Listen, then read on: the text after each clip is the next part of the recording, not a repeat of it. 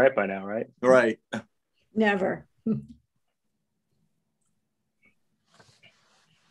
Hello, everyone. I'm Tom Cochran, the CEO and Executive Director of the one and only United States Conference of Mayors here in Washington, D.C., representing the mayors of this great nation. It is my pleasure to welcome you to our virtual summit on reimagining public safety.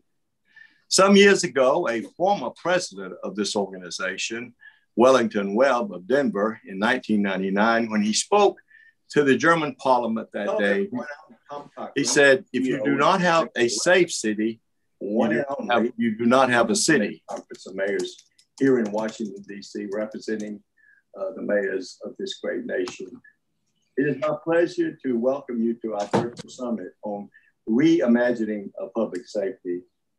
Some years ago, a former president of this organization, Wellington Webb of Denver, said, if you do not have a safe city, you don't have a city. And this has been a guiding principle for our organization for decades. We have had strong policy in support of gun safety measures since 1968, and we have advocated in Washington since then. We've been convening meetings on mayors and police chiefs, and we want to thank Mayor Lightfoot, Mayor Cranley of Cincinnati, and also Mayor Castor of Tampa for their leadership, along with Chuck Ramsey, who followed through with President Fischer's American Breakthrough this year to create great work that's on the shelf and ready to be added to the work that we're going to be doing over the next 2 days. As we have undertaken efforts to address the root causes of crime and violence in our cities, poverty, lack of jobs, and economic opportunity has troubled schools and unsafe and unaffordable housing. These efforts continue today and tomorrow in this summit, which is truly the vision of our great president, Mayor Greg Fischer. It is my pleasure to turn this over now to Mayor Fischer, who will preside over today's sessions. Thank you. Thank you, Tom. I want to thank you and the whole staff at the conference for putting this together. Laura Waxman in particular has been outstanding, along with my team, Katie Dalinger and Jen Covino. So a lot goes into putting these conferences on. So just thanks to everybody. Folks, we've reached an inflection point in the ongoing fight to reverse the tragic increase that we're seeing in gun violence in the cities across the United States. We've seen a staggering 33% increase in gun homicides in major American cities in just this past year. And this epidemic of preventable tragedies have left you, the mayors of our country, me, and people all across our country heartbroken, angry, and I would say even more determined to turn over every rock to see what is it that we can do to make our streets safer for everybody.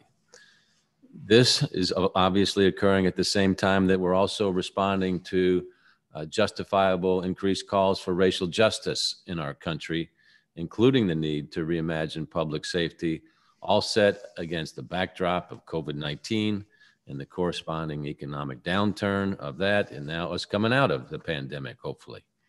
And so we put all those things together, and that's why we organized this summit, to help mayors, councils, police chiefs, activists, and others who care about public safety to share ideas and gain insights into how we can take these challenges and make the critical progress that the cities, or that the people of the cities of America demand and deserve. We've got a great lineup of speakers and experts who are going to address a variety of topics, including the federal government's role in helping cities through funding. We'll talk about national standards in policing, and we'll discuss lessons learned over the past year, including how to safely handle large public protests. As mayors, many of us also essentially serve as the commander-in-chief of our city during crises. So we need to consider questions like, what kind of training do we need as mayors? How can we better serve our cities and improve public safety? So I hope those are some of the questions that we'll work to answer over the next 2 days. And we're blessed with some really great partners to help us answer these questions. Putting this summit together, we reached out to 2 organizations to bring their capabilities to us. One, Cities United, and the executive director there, Anthony Smith. Second, Everytown for Gun Safety, and their senior director of local initiatives, Katie Duda. Anthony and Katie and their teams have been vital partners with the conference here in creating this summit, and I want to thank them at the beginning of this. And we always appreciate our outstanding partners at Bloomberg Philanthropies for the many ways they support our work, including Mayor Mike Bloomberg, starting Mayors Against Illegal Guns, which eventually became Everytown. So thanks to each and every one of you all.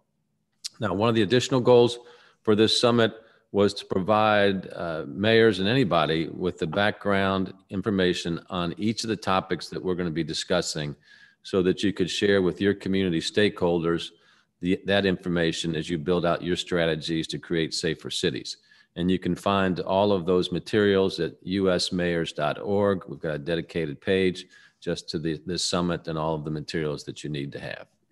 So let's get started. For our first session, we're going to take a look at the root causes of gun violence with an outstanding panel that offers a wide variety of perspectives. First up will be Dr. Shani Buggs, Assistant Professor, Violence Prevention Research Program at the University of California, Davis. Next will be Eduardo Bocanagra, Senior Director, Ready Chicago, an innovative violence prevention program in the Windy City, and a brand new father as of about 6 hours ago. Nice job. Not for the first time, though. And then Christopher 2X, Christopher 2X Game Changers, my fellow Louisvillian, whose nonprofit promotes early childhood education, parental involvement, mentoring, and community involvement with families that have suffered gun violence. They'll be joined by 3 outstanding mayors on our panel: Sylvester Turner, Mayor of Houston; Libby Schaaf, Mayor of Oakland; and Quentin Lucas, the Mayor of Kansas City, Missouri. Each presenter will go for about 5 minutes, and then mayors will be opening the floor to you for questions and observations. So Professor Buggs, thank you so much for joining us. The floor is yours. Thank you. FEMA defines a disaster as, quote, an event that results in large numbers of deaths and injuries, causes extensive damage or destruction of facilities that provide and sustain human needs, produces an overwhelming demand on state and local response resources and mechanisms, causes a severe long-term effect on general economic activity, and severely affects state, local, and private sector capabilities to begin and sustain response activities. By FEMA's own definition, many communities in the United States, communities that are home to mostly low-income Black, Latinx, or other marginalized people of color, have been plagued by a disaster for far too long, a disaster that is community gun violence. In 2020, the COVID-19 pandemic laid bare racial, health, and economic inequities throughout our nation. It also exacerbated the inequity of gun violence in Black and Brown communities. While we do not yet have final counts or estimates from last year, dozens of US cities, large and small, have experienced record increases in gun violence that coincided with the impact of the pandemic, with the nationwide totals currently approximated, as Mayor Fischer said, at about 30% higher in 2020 than in 2019. And like the effects of the pandemic, the effects of gun violence will last long after the vaccines have been distributed. But unlike COVID-19, gun violence in the US has been the leading cause of death for Black males 15 to 34 years old, and the second leading cause of death for Black females and Latinx males 15 to 24 years old since the 1980s. We have failed to save thousands of young lives from gun violence each year, and thousands of families from the devastating loss of their loved ones for over a generation, because we have failed to address gun violence as a problem of structural inequities, one caused by decades of trauma and disinvestment and mass incarceration, by policies and practices that excluded communities of color from wealth building and stability, and by a societal indifference to Black and Brown suffering.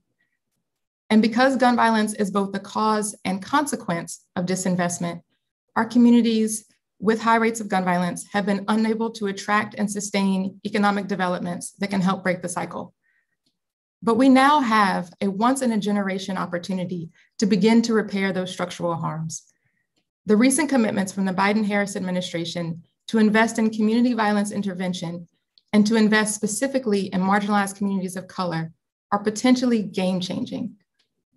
The American Rescue Plan Act will deliver billions of dollars to your states and millions of dollars to your counties and cities to mitigate the effects of the COVID-19 pandemic. And the Treasury Department has issued guidance that those dollars can be used for community violence intervention. With the annual cost of gun violence in the US estimated at nearly $280 billion, and the huge returns on investment that we can get by investing in prevention, using ARP funds for this purpose should be an easy priority. And President Biden's jobs plan, with its commitments to spur economic development and address structural determinants of health and safety, has the real potential to counter the inequities that drive the violence we see today. You as mayors have an amazing chance to genuinely reimagine public safety with these federal investments.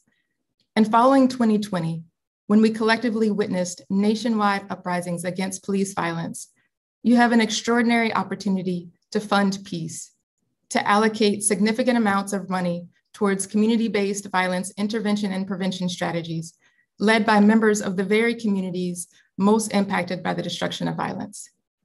You have the chance to let your communities lead the way towards safety, to listen intently to their needs, and then act to deliver.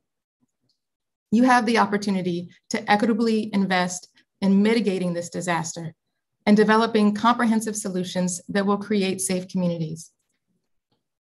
Over the past decade, and now as part of a group of Black and Brown gun violence prevention leaders known as the Fund Peace Coalition, I have had the privilege of conducting and sharing research about what works to reduce community violence with local, state, and federal policymakers. But it has been more than an academic exercise. I have also had the honor of seeing the research in action by working alongside phenomenal practitioners, experts, and advocates who save lives every day by pouring care and resources into people and helping them to heal, to move from just surviving to thriving. Eddie Bocanegra is one of those people, and I will now turn the mic over to him. Thank you to Anthony Smith with Cities United, Mayor Fischer, and Tom Cochran, and the entire conference for allowing me to join you today. Thank you, Dr. Buggs. Let me start out by just building on some of the comments you shared as well. You know, gun violence in our city, the truth, honesty, is really a matter of racial inequity. The communities that we constantly are working in, that Dr. Buggs is highlighting, are facing decades of disinvestment and over-policing. And the men that we serve, not only here in Chicago, but across other urban communities, are also dealing with complex generational trauma from exposure to other violence. And on top of that, the COVID-19 pandemic and the racial reckoning that our country seems to be encountering are just generations of grappling with some of the challenges that we've had in our communities, but also as a nation. You know, I want to share something that's very personal for me, and I'm gonna do this in a sense so it could help legitimize, so to speak, you know, the perspective that I'm sharing here today. I grew up in the southwest side of Chicago, a community that's definitely been plagued by its violence, but it's also a very promising and prosperous community as well. It's a community known as Little Village. And first time that I was exposed to violence, I was 13 years old when I saw just a young man, someone between the ages of 16 and 19, shot and killed just right in front of me as I was going to a local park to go play baseball. And that experience really kind of shaped the way that the trajectory in my own life. The following year, I joined a street gang. And then by the time I was 18 years old, I was in front of a judge being sentenced to 29 years for a first-degree gang-related murder. I ended up serving 14 years and 3 months. That's 5,200 days in prison. I served almost 2 years in segregation, off and on, 3 months here, 6 months there, and so on.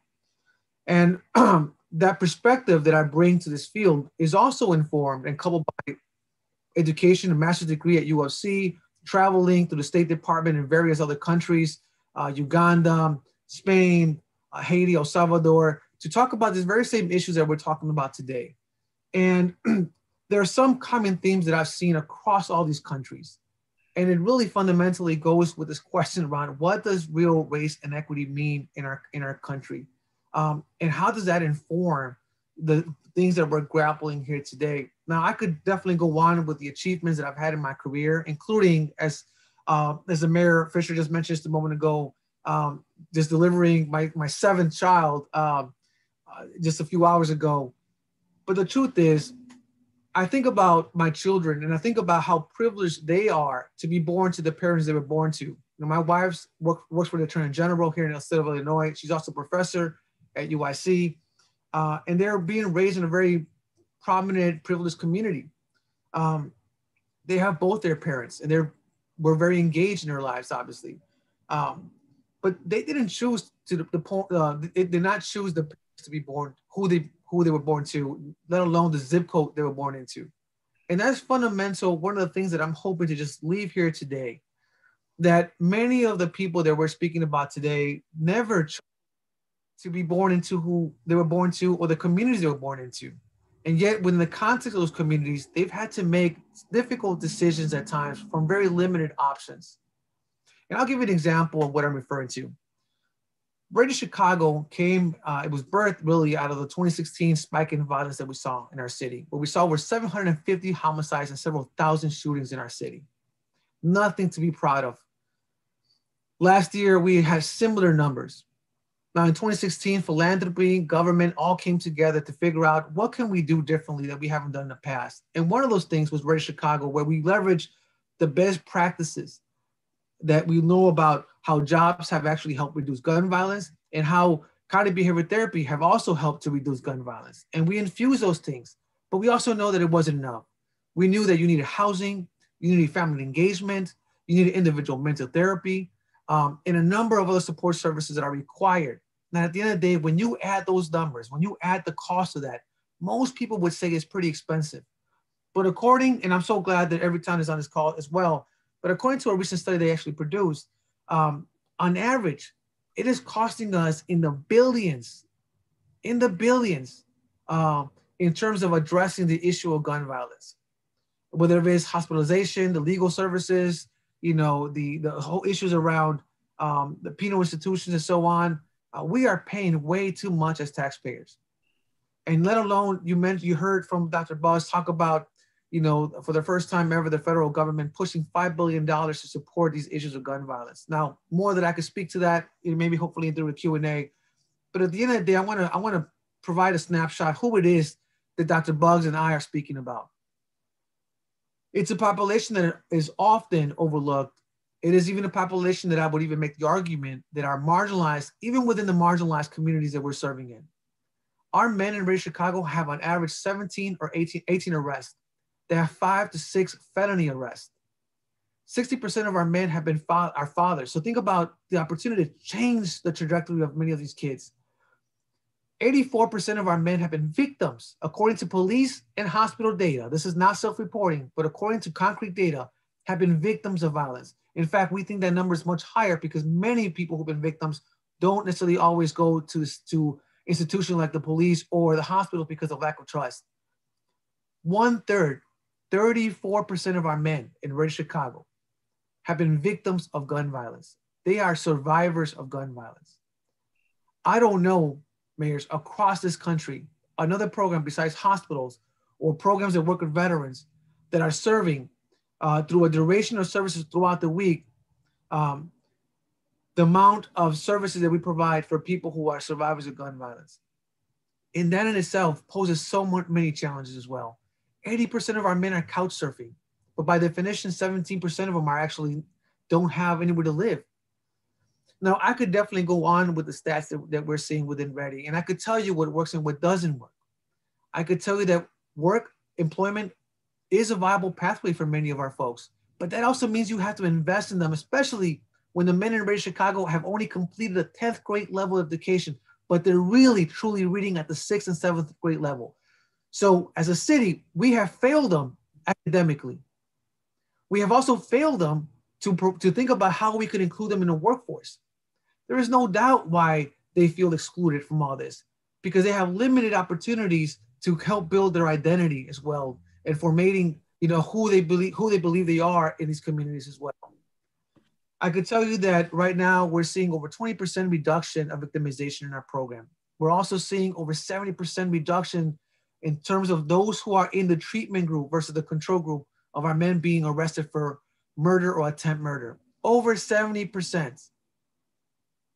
Now, I've neglected to mention that this program is being evaluated through the University of Chicago's crime lab. And it is unfortunate that we had to do a randomized controlled trial study to really make the argument that this population is really worth investing. And we're talking about 95% of our men in Red Chicago are African-American. These things that I'm mentioning right now are key to creating a separate community that really at the end of the day lies within your investment. For those who are in this call, if you are saying that gun violence, that public safety is a priority, then that should reflect in the budget that you actually have. And I learned that later on in my career by many people who are in the same positions that you are as well. Investing in community organizations and infrastructure is key. We too often have settled for standard, just basic care for our participants, and for our community. We need to elevate that standard. We also have to elevate, what I would grossly say is gun violence, an area that's been underdeveloped, underinvested, and too stagnant. But that comes from government, not just philanthropy. And lastly, I'll give you a prime example. JP Morgan Chase Bank has been one of our fundamental partners behind this. Recently, we were awarded $2 million.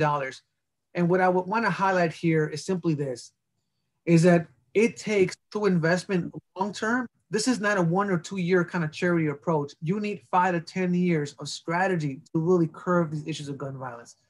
And we do need police because they are part of the community. But we also need to think about this very differently.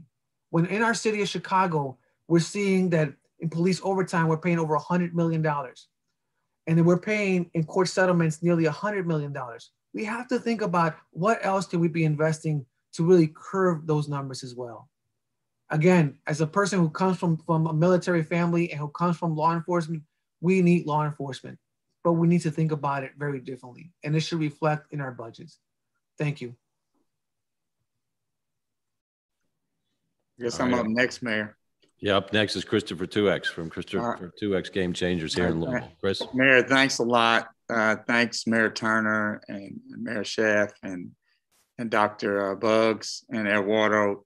Just great commentary already, especially from Dr. Buggs and Eduardo. Basically, Mayor, you asked me to come on and just kind of give a face a little bit to some of the victims connected to so much reckless gunplay. And I do want to start out saying that for me, and I think for a lot of people, regardless of where you live at, if it doesn't sink in right now that violence has become a public health crisis, then I don't really understand, what people are, drawing from so much devastation. And to what Eduardo was talking about as it relates to hospitals, 20 years of my advocacy, 15 years of that has been spent closely with surgeons and nurses who constantly have to deal with ICU issues, constantly dealing with this trauma issue as far as reckless gunplay on the non-fatals and equally the non-fatals that turn into fatals at the hospital, and trying to balance that between the other trauma deals they deal with car wrecks, burns, and everything that entails. At the end of the day, I haven't met a healthcare professional who really looks at this issue, who doesn't call this a public health crisis and should be treated as such. And with that said, the alarming thing that I think sometimes in these conversations that we don't look at as a clear evidence of a public health crisis is the non-fatal numbers. The non-fatal numbers of citizens getting wounded across this country is astronomical. And it's clear evidence of that. And then when we want to take it a little further about more evidence of a public health crisis on the human topic, let's talk about the most littlest ones among us. I've talked to elementary school teachers who tell me now that we're almost losing kids, and this is hard to grasp at some level, before they start K through 12. That means in preschool, that there's clear evidence of kids not even getting hit by bullets, except on rare occasions. That we have more evidence of kids who are being brought into this public health crisis as it relates to reckless gunplay and how they're mimicking these kind of negative behavioral patterns, and equally affected by the trauma of gunshots just going off in the neighborhood and going through drills, get under the bed, get out of the window, where their life is not normal. There's no normalcy. And some of us, for some reason, after one shooting after another, we dismiss it and we think nobody got hurt, everybody's okay. They're not okay. So my plea in my little short time here, mayors and distinguished panel and the audience out there, is that we think more of this as a public health crisis, just like we rallied around how we would attack COVID-19 and other diseases. We should not feel in any kind of way that is hopeless to not attack this from a public health perspective. We don't have a cure for heart disease totally, or cancer totally. There's gonna be a lot of losses as it relates to these behavioral issues. But equally at the same time, the children deserve better in the sense of how we address this. And I would advocate for definitely more Black mental health professionals to jump in the ring and get funded for their work to deal with these issues, because survivors, Mayor, to be quite frank with you, Mayor Fischer, and you know how this goes, Greg, survivors are dealing with kind of dual issues. They deal with somebody in their family unfortunately being impacted by a reckless gun act. And equally at the same time, they have a family member who unfortunately gets sucked in to this vacuum, who's a perpetrator of this act. And they're trying to balance the whole idea of how they're dealing with this twofold chaotic situation in their households. And I would submit to everybody that, you know, as far as Christopher 2X Game Changers, we sent out a little study in November of 19. This wasn't academic heavy, easy read. You all can access it, 2xgamechangers.org, and punch on our educate, section of the menu. And it talks about simply how kids, as it relates to violence, are impacted in a way that it affects their learning curve. And this is real. I know that because this report was generated out of my grandchildren almost getting hit by AK-47 rounds while they were in a dwelling with their mother, who's in early childhood education as a teacher. And they were looking at a learning game on a monitor, and at 3 p.m. in broad daylight, somebody was focusing on a target in the back of their townhouse and sprayed up 3 townhouses, and these kids barely got out of harm's way. But if it wasn't for her quick thinking of pulling these kids under the bed, and these kids at that time were 1 year of age, 3 years of age, 5 years of age, 6 years of age, and had 2 friends over at 7 and 6 years of age. I can tell you all, quite frankly, that experience still has effects as it relates to what happened in December of 18 to now, May of 2021. But where's the hope? And I'll wrap up on this. The hope is that we never give up. We don't surrender. We keep courageous hearts.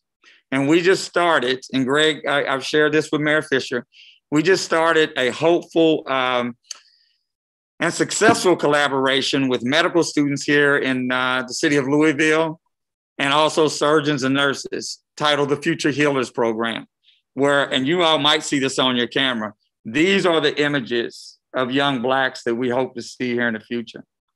And I don't know if you all can see that picture or not, but this is what future healers look like, where we've got young individuals who are in scrubs with their stethoscopes around their neck to counter the negative images of young people who we think for some reason, or will think for some reason, haven't got a chance. We're going to be growing this program as an example that there is hope, but we got to understand this is a long fight and it's not easy. Thanks a lot, Mayor. Thank you, Chris. Next up is the mayor from the great city of Houston, the great mayor, Sylvester Turner. Thank you, President Fischer. And let me just start off by thanking all of the other speakers, Dr. Shana and Eduardo and Christopher 2X. And let me ditto everything that you said. I agree with everything that has been said. In December of 2018, I assembled a group to put, it was the Mayor's Commission on Gun Violence. And Christopher 2X, one of the things, there were 4 things that they highlighted. One of the things was that we are dealing with a public health crisis. Yes, and because there are victims all over the place. True. Even those who are doing the shooting are victims. And the victims are young and they are old, and no one, quite frankly, until we grapple this issue in a comprehensive fashion, no one should deem themselves safe. I don't care if you live in an affluent community, you shouldn't deem yourself safe. So we all have a vested interest in tackling the subject. They focus on public health crisis, community safety, firearm safety and access, school safety. Those are the 4 major areas, with a high emphasis on behavioral health as well. So let me just say, from someone who grew up in the hood and someone as mayor of the 4th largest city who still lives in the hood, still live in that same neighborhood in which I was born and reared, these issues are real and they are not new. Dr. Buggs, you talked about the fact that we're dealing with issues that have been around for decades, and that is true. What COVID did is that it pulled the cover and let us see very clearly issues that have been plaguing our cities for decades, communities that have been underlooked, underserved, under-resourced for decades. And therefore, a lot of these things have come to the surface. Let me just say, in terms of what's happening in the city of Houston, and let me just focus on homicides, for example. In 2019, President Fischer, in the city of Houston, we had 86 homicides in 2019. In 2020, the year of COVID, that number went from 86 to 128, a 49% increase. And in 2021, as we stand right now, we have 166, which is a 30% increase. So from 2019, 86 in all of 2019, and now in 2021, May, 166, a 30% increase. And you're wondering what's going on? What's happening here? Well, in many ways, COVID has just exacerbated problems that were already beneath the surface. And borne out by the commission that I did. When I came in as mayor in 2016, I said I didn't want to be the mayor of the city of have and have not. And so we started focusing on this initiative, what I call complete communities, being very targeted, very intentional in investing in communities that have been underserved. And so the focus was on business and job opportunities, affordable housing, providing the infrastructure, healthcare needs, all in these communities, can do them all at the same time. So we initially selected 5, and now we're up to 10. And it's not just for the city of Houston, but actually in the private sector and nonprofits and financial institutions, you name it, to come in and leverage their resources to bring about transformation in these underserved communities where there are a lot of shocks and stresses. And those elements still exist. COVID just exacerbated that. And so when it comes to the city, you know, we're seeing areas, for example, family violence, gang activity, narcotics, drug sales, robberies, all of those things, you know, we're focusing on in a very intentional fashion. So let me tell you, in addition to what we're doing, we are investing in communities that have been underserved. We're working directly with community groups, okay? Activists who are on the ground, who come from these neighborhoods, who are trusted voices in these neighborhoods, trying to get to them early, and they become the extension, you know. So we're investing in these community groups. We're working with the Houston Area Women's Center and others on domestic abuse, domestic violence, getting people out of dangerous situations, providing safe places, using some of our dollars, federal dollars that we receive, and investing with some of these community groups. Dr. Buggs, you talked about opportunity to use some of the dollars that we're receiving from the Biden-Harris administration on crisis intervention. We are taking at a minimum $25 million and putting it just on crisis intervention from some of these dollars, because the focus needs to be on addressing behavioral health issues, substance abuse issues, getting the treatment that people need early on, homelessness, okay? And that's not including the dollars that we're using for domestic situations. But we are using some of those dollars because this is an opportunity not just to be an incrementalist, but to be transformational, to kind of go directly to the heart. And the whole notion is that if we can address some of these elements that are with people in these communities, then you don't have to bring police in quite a bit. So it helps public safety overall, but you're trying to get to the root causes. And then that's on that end. Education is always a critical component. That's, you can't overlook that. So we have to invest in that and put people in a better opportunity. And it's not just education, workforce development programs, critically important. You got to invest in our youth. When I came in, my summer youth program in 2016, there were 450. In 2019, we got it up to over 10,000 kids, students 16 to 24. We were supposed to get it up to 20,000 in 2020. COVID kind of worked against us. And now we're working to get that back because our kids want to work. They want to work. And you kind of have to go to where they are and then bring them in. And then we've instituted this Turnaround Houston program for many of our adults. They may have dropped out of school. They don't know how to interview. They just may need to, they need the haircut, they need some clothing, but you want to do it in a very dignified way. And we go to the neighborhoods where they are and set up these programs. We don't even tell them that we've invited people to provide job opportunities to them, but there are jobs there because you don't want to bring them in and disappoint them. But we have jobs available for them, and we go all over the community with those programs. My reentry program is one that I highlight very importantly, because every single year we've got 13,000 people coming out of our correctional institutions, coming back into our city and to our county, and they need jobs and they need housing. And we have to focus on them and be very intentional. I go and speak to them and just share with them my own experiences and why I chose to be mayor, but investing in those communities, which is highly important. In addition, yes, we do need law enforcement. We do have the overtime, but I agree with you, Eduardo. You got to do those other things in order to bring down your overtime, or you'll keep writing overtime, and it'll just keep going up and up and up and up and up, and the numbers will continue to go up and up and up, and it becomes highly frustrating. So you need multiple strategies. It's not just one. So we do have overtime. We are working with all of our law enforcement partners to address it. We're using technology within our law enforcement officers, but I also have my law enforcement officers going into these communities, just like this past Saturday. It was our march to end violence for peace, where we had community activists and police officers walking together, all together in the community that George Floyd was reared in, establishing those relationships. But you have to treat it as a public health crisis. You have to invest in communities that have been underserved. You have to do it before there's a flashpoint, because you have to build that trust. And there's been a loss of trust, and you don't rebuild it overnight.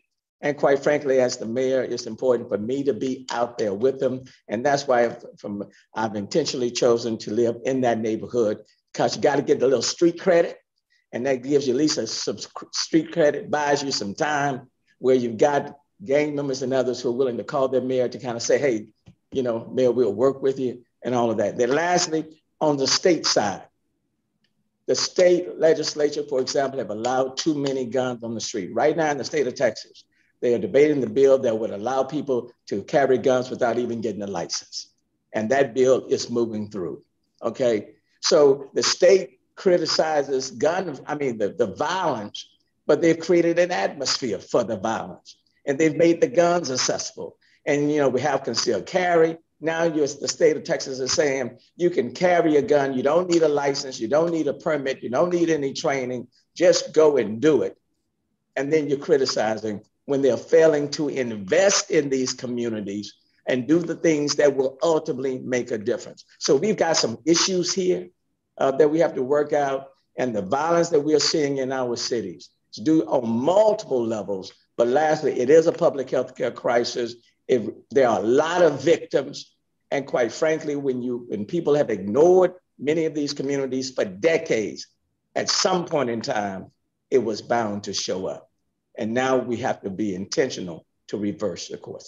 Thank you, Mr. President. Thank you, Mayor Turner. I yield now. Great passionate times. And Mayor Schaaf and Mayor Lucas, we got about 10 minutes and we got to wrap. So don't have to be long to go strong. All right. Thank you, Mayor Turner. Thank you, President Fischer. I love your compassionate leadership. When I was elected mayor of Oakland in 2014, my hometown had been in the top 3 most violent cities in America for as long as I could remember. And I ran on the promise that I would keep and scale a new strategy that Oakland had just begun implementing called ceasefire. And to Dr. Buggs's point, this was a strategy that our community demanded the city adopt. Now, ceasefire uses the methods and strategies of disease control, which we've all become very familiar with over this last year. First, detect and interrupt the spread, and in the case of gun violence, that's conflicts. Identify and treat those that are at highest risk, and then change social norms. So in Oakland, ceasefire has 5 components. First, we start with expert analysis to identify who is at the highest risk of engaging in and or being a victim of gun violence. Christopher made the point earlier that it is often the same people. And as well as understanding the group or gang dynamics of violence, especially group conflicts and retaliation risk that often drives up the horrible toll. Second, we use direct and respectful communication with those at highest risks. We use group meetings, or we call them call-ins, where clergy, community members, and then last, law enforcement all deliver the same message, which is we want you to live and be free. That message is amplified with faith leaders who lead peace walks through the most violence-impacted neighborhoods, along with our highly visible violence interrupters. We also communicate one-on-one immediately following shootings that have a high risk of retaliation. And we also go directly to shooting victims while they are still in their hospital beds. We have a deep partnership with our public hospital. And this moment of communication, not just with the victim, but with their loved ones who are full of emotions in that moment, we have found to be extremely effective. Third, after asking people to put down their guns, we offer them relationship-based social services. We do that through life coaches and an array of nonprofit partnerships. And we communicate clearly that if these services are not taken up, if the harm and the violence does not stop, we will have to use law enforcement. We communicate that as a clear option, but an option of last resort. And that brings me to fourth, the ceasefire unit in our police department engages when our warnings and services have not worked. They use very focused operations that are intelligence driven and do not use aggressive tactics or broad sweeps. We acknowledge but never celebrate arrests. Remember, arrests are evidence of our failure to prevent the crime in the first place. And fifth and finally, all this is managed, coordinated, and continually improved through a performance management system with the entire integrated ceasefire partnership that I personally, as the mayor, run on a regular basis right at my conference room table, or at least these days through Zoom. In 2019, Oakland was recognized by the Gifford Center to Prevent Gun Violence in a national report that was called Oakland, a Case Study in Hope. By then, Oakland was out of even the top 10 most violent cities. And in just 5 years after implementing ceasefire, we had cut gun violence in half and sustained it. Now, tragically, COVID-19 changed all that. Lockdown rules prevented ceasefire's critical communications, limited services, and changed our criminal court system such that the threat of enforcement became hollow. And ceasefire's dependence on increasing the legitimacy of laws and law enforcement was eviscerated by the brutal police murder of George Floyd. It's very important we recognize the impact of that and similar perversions of justice in our gun violence efforts. I am devastated to report that year to date, homicides and shootings in Oakland have increased 109% compared to this time just 2 years ago in 2019, when we were celebrating that national report. And in addition to lockdown restrictions, the proliferation of more powerful automatic weapons on our streets, and a brazen willingness to shoot round after round is a change that we have seen in this last difficult year. Now, we must restrict these weapons of war. They have no place in our communities, and stop their illegal trafficking into jurisdictions like California, where they are banned, but they are being used nonetheless. We are also seeing untreated mental illness and addiction play an increased role in violence in this last horrible year. 18% of Oakland's 2020 homicides occurred in homeless encampments. This country must start taking mental health more seriously. Now, Oakland will re-engage the focused deterrence approach of ceasefire as conditions are beginning to allow us to, and we will also work to expand our public health approach to more upstream prevention work. As my Chief of Violence Prevention, Guillermo Cespedes, says, we must do more fireproofing to prevent tomorrow's fires at the same time that we are putting out the fires we have right now. We know that ACEs, or childhood traumas, cause toxic stress that affect brain development, impulse control, and decision-making. And if we can prevent or heal ACEs, we won't have as many adults that are at high risk for violence. I look forward to working with the U.S. conference to not only stop the bleeding of today's gun violence epidemic, but also invest even more in preventing it. So now it's my pleasure to pass the Zoom to Mayor Quinton Lucas of Kansas City, Missouri. To you, Mayor Lucas.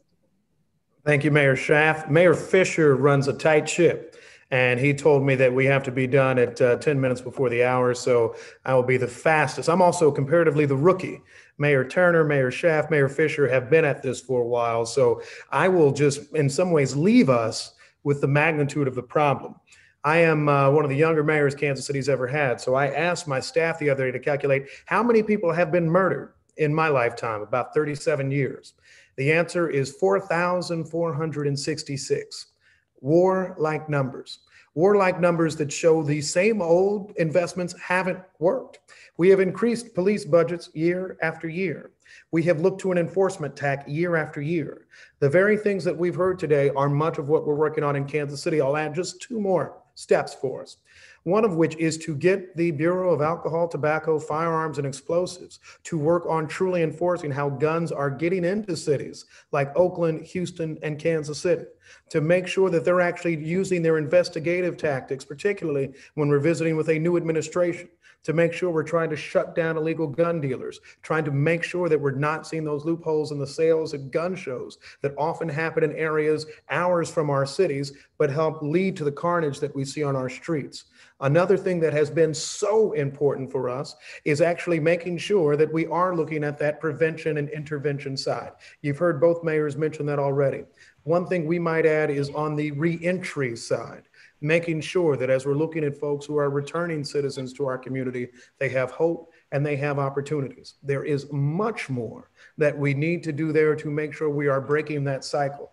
It is too predictable now, sometimes when we see the homicides on our streets, that you know that if somebody got killed in this incident, the repercussions later will be a brother, a cousin, a sister, an associate. We can break those cycles. That's what you're seeing in a lot of these cure violence models, and we need more investment from there. But I will leave with this challenge. Right now, our police department and the police chief, I don't get to appoint any of these folks, have a blog out right now on how they need more money for more officers, for more things, for more solutions. And that alone is the solution.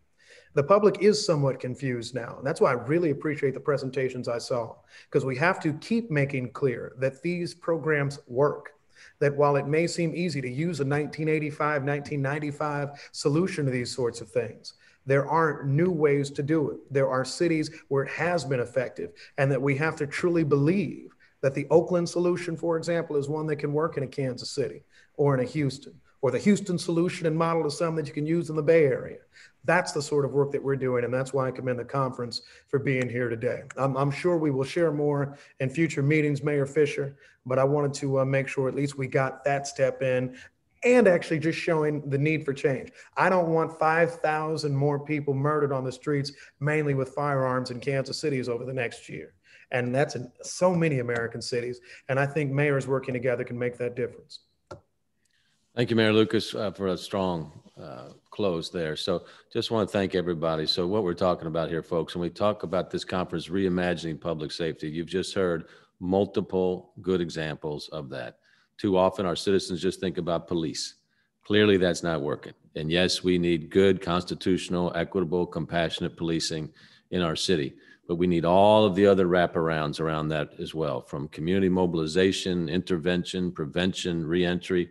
And so the purpose of this session was to seed those ideas for you. Unfortunately, it ran a little long, so we don't have time for questions. We do have plenty of resources at the usmayors.org website as well. So I want to thank all of our speakers for joining us here today, in particular on our non-mayors, Dr. Buggs, Eddie, and congratulations again on child number 7, Christopher 2X here to help the mayors of America think more broadly as we go about this combined mission of safer cities. So with that, folks, we'll be taking a break to 2 p.m. Eastern, and we'll be starting our next session. Thanks very much.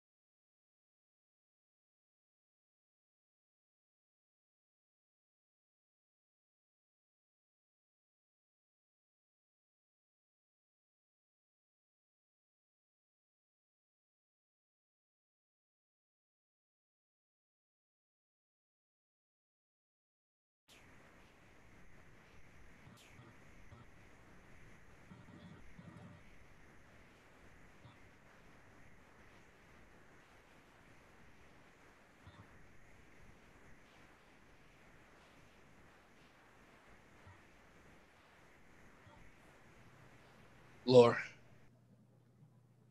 Carol Mason is having trouble trying to get in.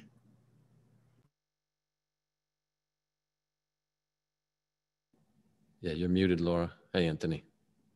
Hey, Mayor. We're checking on that now, Anthony. Thank you.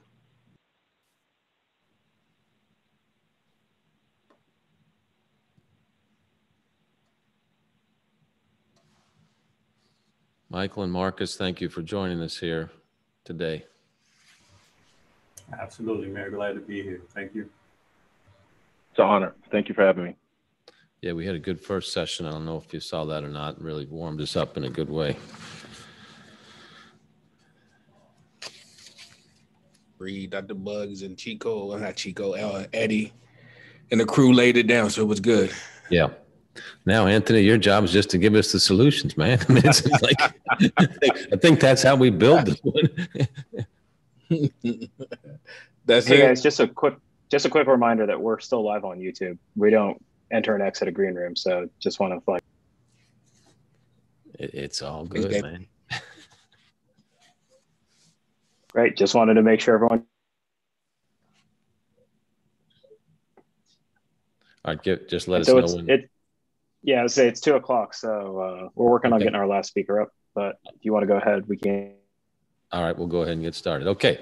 All right, well, welcome back, everybody. We appreciate you joining us. In this session, we're going to be talking about reimagining public safety by adopting a whole of government and whole of city approach. So this very much means, it's not just the police. Again, that's what most everybody thinks about. That's a small part of this total equation. So when you think about whole of city and the need to adopt this approach, a recent Washington Post editorial really spoke to me. Here's what it said. We should think about public safety the way we think about public health. And just like health isn't just about hospitals, safety is not just about police. So to create safer cities, as mayors, we need to recognize that multiple city agencies have a role to play, as do business and community partners. There's also a hospital analogy in that oftentimes in us combating gun violence and homicides, people are like, what's left to do? We've tried everything. Well, think about the hospital. There's a lot of people that die when they go to hospitals, okay? But we don't shut down hospitals, or we don't give up on research. We don't give up on teamwork. And that's the same analogy I'd like to draw here with fighting gun violence and homicides. It's hard work, and we got to stick with it. So we got to think about our response to all these issues that arise from homelessness, mental health crisis, adverse childhood experiences, domestic violence, as we work to create more pathways for opportunity, especially for our youth. So too many have just grown hopeless about their futures. So to moderate this session is the head of an organization that's a fantastic partner to the United States Conference of Mayors in our cities. And when we were planning this summit, we knew that we needed a partner to help us broaden our perspective on the many factors that lead to gun violence as we work together to create solutions. Cities United was the natural choice to join forces with us because of their work to reduce the unacceptable epidemic of homicides and shootings among young Black men and boys ages 14 to 24. I've been a big admirer of their work and am pleased to welcome the Executive Director of Cities United, a fellow proud Louisvillian as well, and that would be their Director and CEO, Anthony Smith. Anthony, take it away. Yes, thank you, Mayor Fischer. And I want to thank the U.S. Conference of Mayors in every town for really elevating this important conversation in our country. Cities United was founded 10 years ago by the former Mayor Nutter and Mayor Landrieu when they partnered with Dr. Bell from the Casey Family Programs, Sean Dove, formerly with the Campaign for Black Male Achievement, and the National League of Cities at a time, and as you heard Dr. Bugg said, we've been at a crisis. The issue that Mayor Nutter and Mayor Landrieu came together around was they were seeing too many young Black folks, young Black men dying in the streets of their community and did not have a lot of solutions and was not having a national conversation about what we were going to do as a country, not only what we do as a city, but this was a national public health crisis, as you've heard folks talk about. So they pulled folks together and really said, what is it that we can do and what do we need to be doing collectively as mayors? Even though we're dealing with a national public health crisis, this happens in cities. And mayors need tools, they need resources, and they need ways to really address this holistically and not just with the hammer that we've been doing with police, with law enforcement. It's not the way. That's not the way that's going to get us out of this and get us to the path where we're truly are talking about public safety.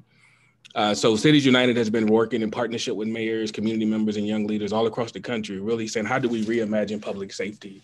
How do we really interrupt the cycle of violence that our communities are dealing with? And we know there's proven ways, and you heard folks talk about those earlier, right? When you think about community intervention and prevention strategies that we know that work, when you have trusted, credible messengers who can get in the streets and really talk and partner, not only to squash the beast, but also to connect young people to real resources that can really help them get to a different place and to a different outcomes. But we also just got to really address, and Mayor Shaft opened it up last conversation, around we got to think about the racial equity, and we've got to think about how all of this cycle is created through institutional racism and perpetrated, and we got to address that head on. We cannot run away from that conversation. We really got to own up to it and understand that police violence is a part of gun violence. And when we have incidents, not just like George Floyd, but Breonna Taylor, Anthony Thompson Jr., Tony McDade, and I can go on and on and on, Tamir Rice. These are issues that we've got to understand and address that actually creates and influence the cycle of community violence that we see happening every day. So one, we've got to invest in those things that work to disrupt the cycle of violence that our young folks are dealing with and our communities are dealing with. And then two, we've got to, and mayors and other elected officials have a unique position where we can put together policies and procedures to really dismantle the systems of inequity that we have been dealing with for 400 years and for generations. But then two, we've got to invest in what we know work. We've got to invest in new models. We've got to create new spaces that really create true public safety, because public safety is not just around white folks feeling safe. Public safety is around all of us feeling safe. And our current model really is around making sure that the majority feels safe in this issue, and the other folks are detained and controlled. So we really got to think about how we show up. And reimagining public safety means we got, to Mayor's point, bring the whole of the city into this conversation. We can no longer rely on the old models of public safety as a way to get us to true peace. You heard Dr. Buggs also talk about fund peace and the campaign that's there. The president, our current administration, has made it clear that community violence and addressing community violence in the way that we're talking about today is where they're going to invest their dollars. They're going to be investing their dollars in community-based organizations and communities that are really looking at alternatives and really saying, let's use the models that we know work and let's invest in those models and let's invest in those folks who run those models so that we can get them to the capacity that they need to really address this public health crisis that we're dealing with. So there's a lot of stuff that we need to talk about, a lot of things that we need to move on, but to really reimagine the public safety and redefine public safety means that we as cities and as countries got to reallocate our resources in a way that now supports a new model of public safety. So to help kind of really lay this conversation out, we have some amazing folks with us. We have Michael Sean Spence, who's the Director of Community Safety Initiatives with Everytown for gun safety. We have Marcus Ellis, who's the Chief of Staff for Safer, Stronger, DC Office of Neighborhood Safety and Engagement for Mayor Bowser out of DC. And we also have our friend Carol Mason, who's the President of John Jay College of Criminal Justice. We also have Mayor Tim Keller, who's going to be joining us, Mayor of Albuquerque, who's going to be a part of this conversation. So you'll hear them in that order. So I'm excited to really have this conversation, and hopefully we can have time to really dive in. But I just really want to make sure that we leave on understanding that we are dealing with a public health crisis that really needs investment now and needs us to act differently than we ever have before. So I'm going to turn it over to Michael Sean Spence to share his remarks.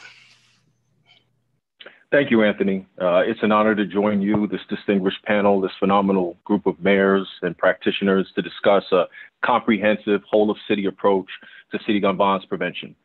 In light of the persistent gun violence impacting cities nationwide, this summit and our conversation couldn't be more timely, particularly as the incredibly effective community-led efforts, which have been happening on the front lines of violence prevention for decades, begin to receive the acknowledgement and support they deserve. But first, it's important we revisit our why. And I know we had an earlier panel where we discussed some of this, but specifically why we at Everytown advocate for and why many of you have already adopted community-based efforts to implement evidence-based violence intervention programs as a core component of your city's comprehensive approach to violence reduction. First, as was noted by Anthony, gun-related homicides are concentrated in American cities, with more than 50% of gun homicides occurring in just 127, and one out of every 3 occurring in just 50. Secondly, even within these cities, violence is further concentrated into pockets of gross inequity, primarily within Black and Brown communities, which bear the brunt of the gun-related homicides, non-fatal shootings, and the ensuing trauma.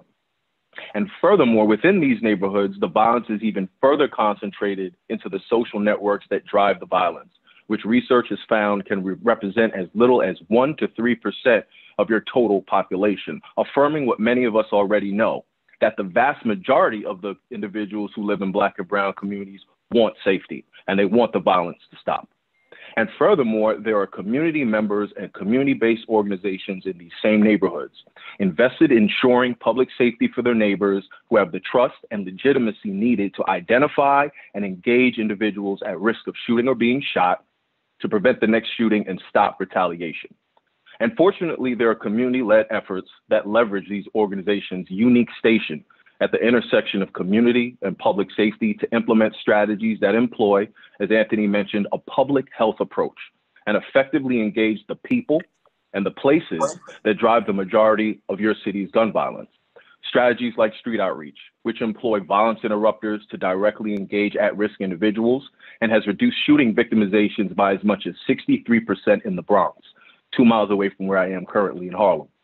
Group violence interventions, a collaborative effort between law enforcement and community leaders to engage those at the highest risk with a promise of heightened enforcement and expedited social service support, which saw a 37% reduction in gun homicides in Chicago during implementation in their core sites. Hospital-based violence intervention programs, which leverage the unique window when a survivor enters a hospital with a non-fatal shooting and is willing to share their experience with gun violence as well as receive services, which has seen re-injury rates for survivors slashed by almost half in San Francisco and by 2/3 in Indianapolis, while also achieving cost savings, as well as emerging strategies that show promise, like youth-focused trauma services that provide a necessary outlet for youth who have been impacted by gun violence to interrupt the cycle of violence. But more importantly, community members and city leaders around the country have told us loud and clear that these strategies are not only effective, but are also best implemented as a component of a resourced, hyperlocal, comprehensive, whole of city strategy that targets, as I mentioned earlier, the people and the places that drive the majority of your gun violence while centering the needs of those living in the communities facing concentrated harm. For this reason, Everytown has prioritized elevating community leaders through our legislative advocacy and VOCA advocacy, recently releasing 2 reports with Cities United detailing the incredible resource Victim of Crime Act funding is, while also providing direct support to community-based violence intervention programs, granting $3.7 million to 60 groups in 35 cities since 2018. But of course, our support pales in comparison to the capacity of the federal government, hence our collective excitement about President Biden affirming the value of this work by signing the American Rescue Plan, which provides $130 billion in support to states and localities, and providing explicit guidance that 26 current grant programs across 5 federal agencies can and should be used to support violence intervention work in cities nationwide. So this is truly a unique moment for this movement, and one that provides exciting opportunities to sustain and bolster the violence reduction efforts that community members have undertaken for decades, frequently without the necessary resources. But as Anthony also mentioned in the beginning, community leaders have also shared that there's still more we can and need to do. At the local level, cities have a huge role to play in coordinating a cross-section of municipal agencies who can leverage their unique intervention points to identify and engage those at risk of shooting and being shot, as well as supplementing law enforcement and community-led efforts to connect at-risk individuals to the supports and services we know can ensure their progress. And as many of you have already been, cities should also be innovative, exploring new strategies and tailoring them for their community, And I'd encourage cities to explore citygrip.org, that's CITYGRIP.org, every town's online clearinghouse of emerging and evidence-based gun violence reduction strategies. With the emerging opportunities we're now grappling with, it's critical for cities to learn what strategies have worked to reduce violence in other cities, and for them to hear how other community leaders have already implemented these strategies. And that's why I'm thrilled to be joined by our next speaker, my friend Marcus Ellis, Chief of Staff with the DC Office of Neighborhood Safety and Engagement. DC's efforts are an encouraging example of how a local government can engage with their community at the same table to develop solutions and strategies in coalition. Just last week, in partnership with LISC, every town convened a community training session attended by DC Public Schools, DC Office of Neighborhood Safety and Engagement, and 10 local organizations in DC alongside Moms Demand Action volunteers to discuss our common goal of collaborating to reduce gun violence in the district. This training was just one example of DC's continued efforts to center the needs of their community and to fuel a whole of city approach to develop and implement a collaborative effort that reaches across government and community. Now I'd like to turn it to Marcus to speak on his office's mission and incredible core programming efforts. Marcus. All right, well, first of all, let me say thank you. Thank you to you, your team, for all the work that you all are doing. It's a pleasure to be a part of this panel. Anthony, when you introduced me, I want to add a title that's just as important to me, and that is board member with Cities United. I'm ecstatic to be a part of an amazing team doing amazing work across the country. Just to highlight a few points here, back in 2016 was when the bell kind of really rung for DC in terms of the way we needed to change the way we were doing our work. It was at that point where I was introduced to Cities United, and we were talking about different strategies and ways to really address this problem. Fortunately for us, during that time, there was legislation being put out by our city council, the NEAR Act, Neighborhood Engagement Achieved Results. And I want to start with that point because legislation is such a huge part of the conversation we're having. I think without it, we come up with programs. We come up with programs that last for a certain amount of time. But when you put something in the legislation, it circumvents and lasts out mayor terms. It lasts out, people and ideas because it's a legislation that can hold for years to come. And I think that's an important part of the work we do. After that legislation came, our mayor moved forward and supported this proposal by our city council and added a budget to that legislation. So two key things: we got legislation from the council, and we had budget support and approval from the mayor. I think that when we talk about it, at least from a government lens, those two entities working together is what really helped us to arrive to where we are right now. And then we needed a plan. We needed to figure out what exactly we wanted to do as we work to put together this non-policing approach to reducing violence in our city. With that, the NEAR Act asked us to prioritize 50 individuals in our city that were either the victims of or involved in gun violence. And that's what the Office of Neighborhood Safety and Engagement set out to do. We designed something we call the Pathways Program. And that Pathways Program was designed not to just address the individuals that I mentioned in that portfolio, but to provide supports for their family and to be very, very strategic about not taking a cookie cutter approach with the way that we serve them. Along with serving them, we understood that for us to implement a program of this type, we were going to have to make sure that folks were okay. How were they going to buy into a program that was really about changing their mindset and where their life was headed without having food on their tables, without having the lights on in their homes and things of that nature? And so for that reason, a collective effort was made within government through our Department of Employment Services to provide these men with a stipend. And therefore they could come in and they could be a part of a program, again, designed not to just change their lives and the trajectory of their lives, but also to take care of their families at the same time. Over recent years, when I speak about our budget, when we first started out with our office, we were housing 3 core programs. Pathways program that I just mentioned, our on-the-ground violence intervention and prevention efforts in 21 priority communities. And we had something we call family survivor support.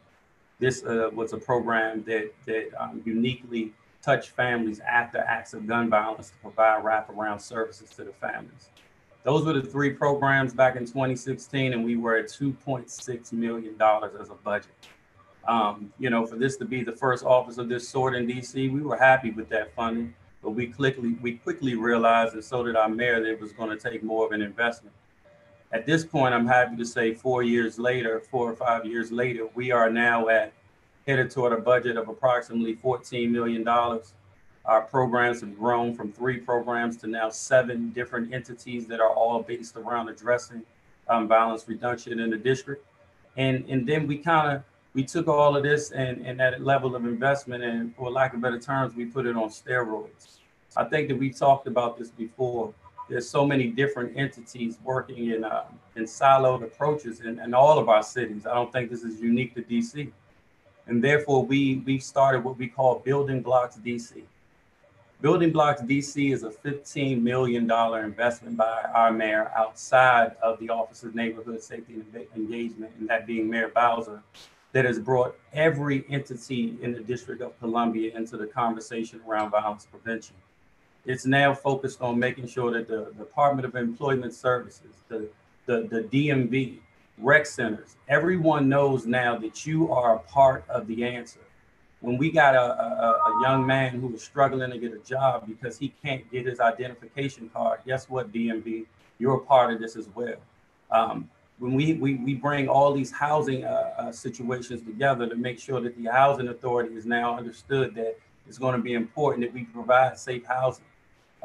We look at our public school systems to make sure that they understand that we're going to have folks come into our schools with issues that are surrounded by violence. How are you a part of this solution? And so this is the newest investment of Mayor Bowser here in DC. We are still in the beginning processes of this.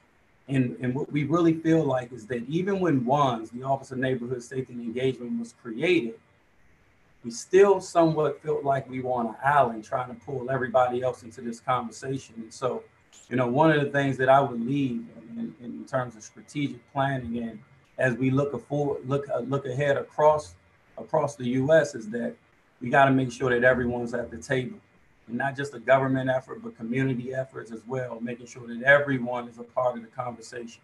And so, with that, I want to pause and I want to make sure that I pass the virtual mic to Carol Mason, who is doing great work, and we're looking forward to hearing more about the work that you're doing as well. So thank you. Thank you. I'm furiously writing notes. For those of you who don't know me, I process by taking notes, and you will hear from me again, both of you, because I need you in this work with us, because this is the only way we're going to get there. So you've heard Michael Sean Spence and Marcus Ellis talk about specifics of what they've been doing. I'm going to take us a step back again and help you think about this in a way that I hope stays with you forever. And by you, I mean the mayors and your teams in doing this work. So last night I watched the CNN special on Marvin Gaye's, the 50th anniversary of What's Going On. And if you haven't watched it, I recommend that you watch it for a couple of reasons. Not for the music. The music is beautiful, but for the reminder of what happens if we don't get it right. Because 50 years ago, Marvin Gaye talked about exactly what's happening today. 50 years ago in Detroit, seeing what was happening in his community, and he was so moved by it, he wrote the whole What's Going On. And when you see the images in the CNN special about how communities of color, impoverished communities, and their relationship with police, it's as if they had body cameras back then, but they didn't. And so here we are 50 years later, dealing with the same situation. And I don't know about you, but I don't have another 50 years in me to repeat this cycle. And I don't want Michael Sean Spence and Marcus Ellis to be the Carol Masons or the Greg Fischers or the Anthony Smiths or the Tom Cochrans. I can't see your face, Mayor Keller, so I don't know how old you are, or the Laura Waxmans in our shoes, again, telling the young people who are like Marcus and Michael, we didn't get it right 50 years ago. because we're going to get it right this time. And what that means is, you know, in the wake of this pandemic that has killed almost 600,000 people from COVID, it tore the veil off the inequities in our system, in our country, from health, education, jobs, because the most vulnerable were the ones dying from COVID. Then George Floyd, for those who didn't have the veil torn off already, really tore off the veil of inequities in our criminal justice system. And so we have got to face the fact that we are in the middle of a crisis, but the opposite of a crisis is an opportunity. And we have a major opportunity. We have 130 billion that are going to state and local governments. That's not including the money that's going to K through 12 and higher ed. That's not including other money coming into our communities. The question is, how are we going to be strategic about it and use this opportunity and use this funding not to put Band-Aids on situations, not to put Band-Aids on problems, but really make some systemic changes, long-term systemic changes in how we operate. And for those of you mayors who are watching, I am challenging you to really think about what role you want to play and what role you want to go down in history as having played in making this systemic change. And that means that your successors may get the credit for what you do today. And that's okay, because it will still be recorded that the work started with you. And it's important that you realize that this work, you've heard it said already, it's long, hard, deep work that's going to outlive election cycles, but I hope be done within a time period so that Michael, Sean, and Marcus can sit and talk to a new generation of leaders about how they made this change and how we achieve this systemic change. And what is it that we're trying to do? You've heard it said already. We all want communities that we want to live in. We want opportunities for all of our children, the same opportunities you want for your children. You want them to go to school or have options to go to college, build careers, build lives. And that's why I loved, Michael, that Marcus, you described it as the building blocks of DC. Terminology is important. So 50 years ago, they tried to approach this with a war on poverty and a war on crime. This is not a war. This is about relationship building. This is about building trust, building communities, and we've got to speak it the way we want to see it evolve. And I love the approaches. So I had the benefit of being the Assistant Attorney General for the Office of Justice Programs 4 years ago, and watched the birth of Cities United. I'm laughing because Mayor Nutter, Mayor Landrieu were not subtle in what they wanted and their vision. We all shared a vision. I was trying to push our focus on youth violence prevention, and it wasn't an either or to me. And that's the thing the mayors need to hear. None of this is an either or. It's an all and. Everybody needs to be at the table working at this. And what you need to do is do your homework. And not necessarily you personally, though it'd be nice, but your teams ought to do the homework. And so I've got some homework for you. Anthony put it in the chat. He didn't know I was going to have prompts. This report, read it. Do it online because there are links online, but I like paper. I'm old fashioned. John Jay put together a report called The Future of Public Safety. You can Google it and find it. So what happened is that when I was the Assistant Attorney General, we funded a program called Building Community Trust and Justice, because what we wanted to do was, we know that if we don't have community trust in our systems, we don't have successful systems. And we started with police because that was just a starting point, but I'm blowing that up now. Got to use different terminology, changing that.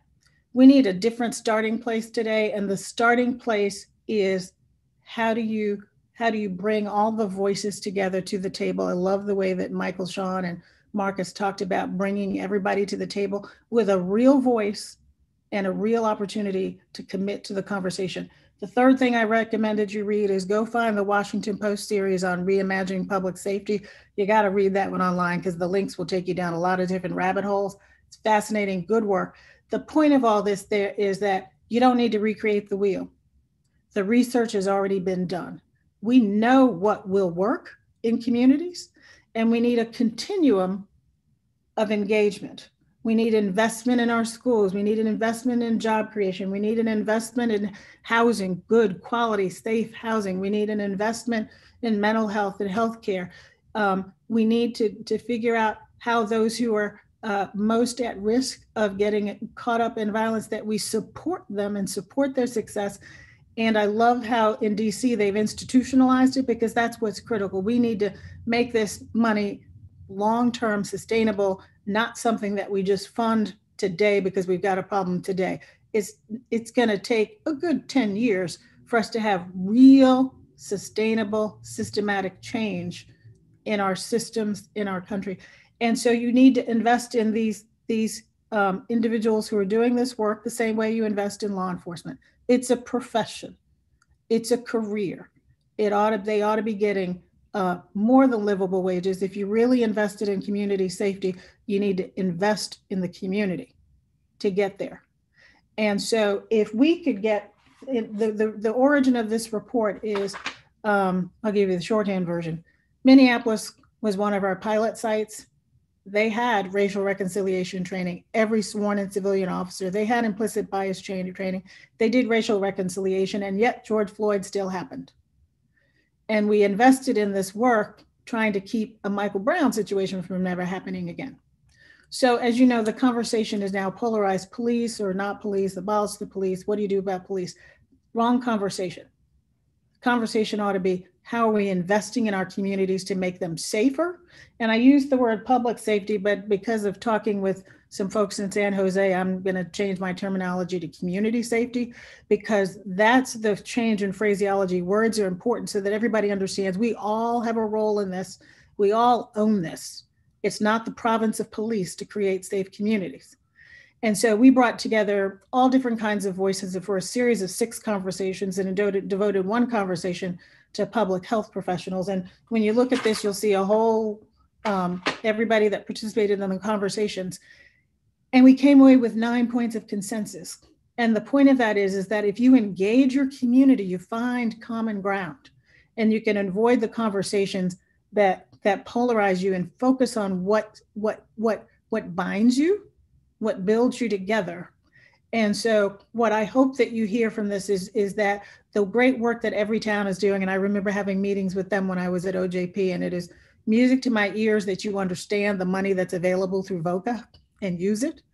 And it is music to my ears to hear that DC is legislating this work. We need to legislate it beyond just the city level so that people understand that we're committed to their success. So I could keep preaching, but I won't, because I think I'm already talking to the converted. But here's my final comment before Anthony opens this up. Words are not enough. The people who are out there protesting need to see action. In order for them to know that you've heard them, they need to see you doing something tangible. And so my students at John Jay, where we're educating future law enforcement officers that are going to go across the country and will not be like what happened with George Floyd. I don't like to say that officer's name. He's not even an officer anymore. I don't like to say his name, but we will have officers coming out of John Jay who are committed to community relationships, not just partnership, relationships. And our students challenged me to create a more culturally aware, anti-racist curriculum. They protested, they pushed, and we did it. We got consensus. We are revamping our curriculum. That's what we're doing. Question is, what are you doing that people can see in a tangible way, that you're hearing them, you're listening to what they want, and you're investing in their success? That's what I hope that you come away doing as a result of this conversation today. So Anthony, I give it back to Mayor Tim Keller, don't I? Thank From you. Yes. Albuquerque, and I have been to your fair city a number of times, working on tribal issues, and I hope this same applies to your relationships and partnerships with all communities within your boundaries. So Mayor Keller. Thank you so much. And, you know, Carol, just reflecting on some of your remarks, I can't help but think as I look at this panel, it was 2 years ago around this time when I did two things. I met Anthony. It was at a conference in DC. And then I also made, right after that, I went to my first trip to the John Jay School. And who would have thought that those two interactions would have been so empowering for myself personally, but also for the city of Albuquerque. And so, you know, I would just, I think also mention, I'm feverishly writing things down too. And like, you know, all I want now is more time with everyone on the panel and others on this. So I'll share kind of what we're up to, but just want to thank everyone for what they've shared and encourage other mayors to certainly listen and take action. So a couple of things that I would share, you know, thanks to the inspiration of John Jay and Anthony, we are now full bore on we're part of the Safe Cities communities with John Jay and so forth. And I think for mayors and others watching, if you're not familiar with this, there are a lot of programs with different you know, important components, but I want to try and really just distill these a little bit just for the audience, not the panelists, but just for others who are listening, but in a backwards way. So 2 days ago, I was with our violence intervention team, a social worker, a former felon, a couple of law enforcement officers, and we were literally doing home visits to multiple felon violent criminals. And I always ask, like, why on earth should the mayor ever be involved in this? Because I feel like politicians just mess it up. But as you know from the academia on this, the mayor's just there for kind of shock value to get people to listen. But I'm letting you know that some of this is personal, like literally. I spent a day doing that, and I do that almost every other month with our team. And it's extremely powerful for me just to understand the situation that some of these individuals are in, whether it's the family situation and they're just trying to actually help their kids, or they're trying to deal with a home situation where they're trying to get out of the house and they're trying to sort of set up a life for their own, but all the ways the system has failed them along that path. And then for us to come and say, and I literally apologize for our city, right? I say, on behalf of the city, I want to apologize for letting you down.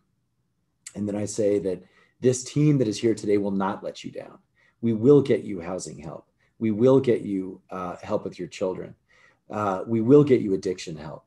And we will try and keep you safe, right? The actual individual who is a violent criminal.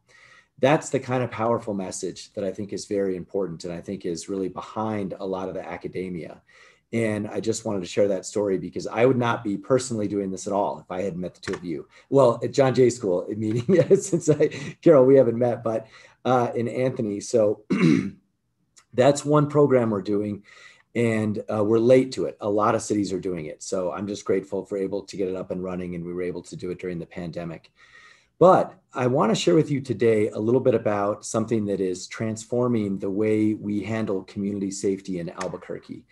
And we had been piloting before the pandemic and before what happened with George Floyd, this concept of trying to have a public health response, but through the 911 system. So this would be for a situation of an individual where they might be having a behavioral health situation, a mental health situation, or even more of a, sort of children, youth, and families, situation with negligence with children and these kinds of things, or even abandoned cars, or even down and outs in our unsheltered community.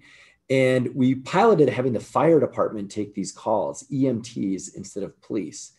And what we found is that, we were taking 6,000 people a year to the emergency room, but only 3% of them actually needed care.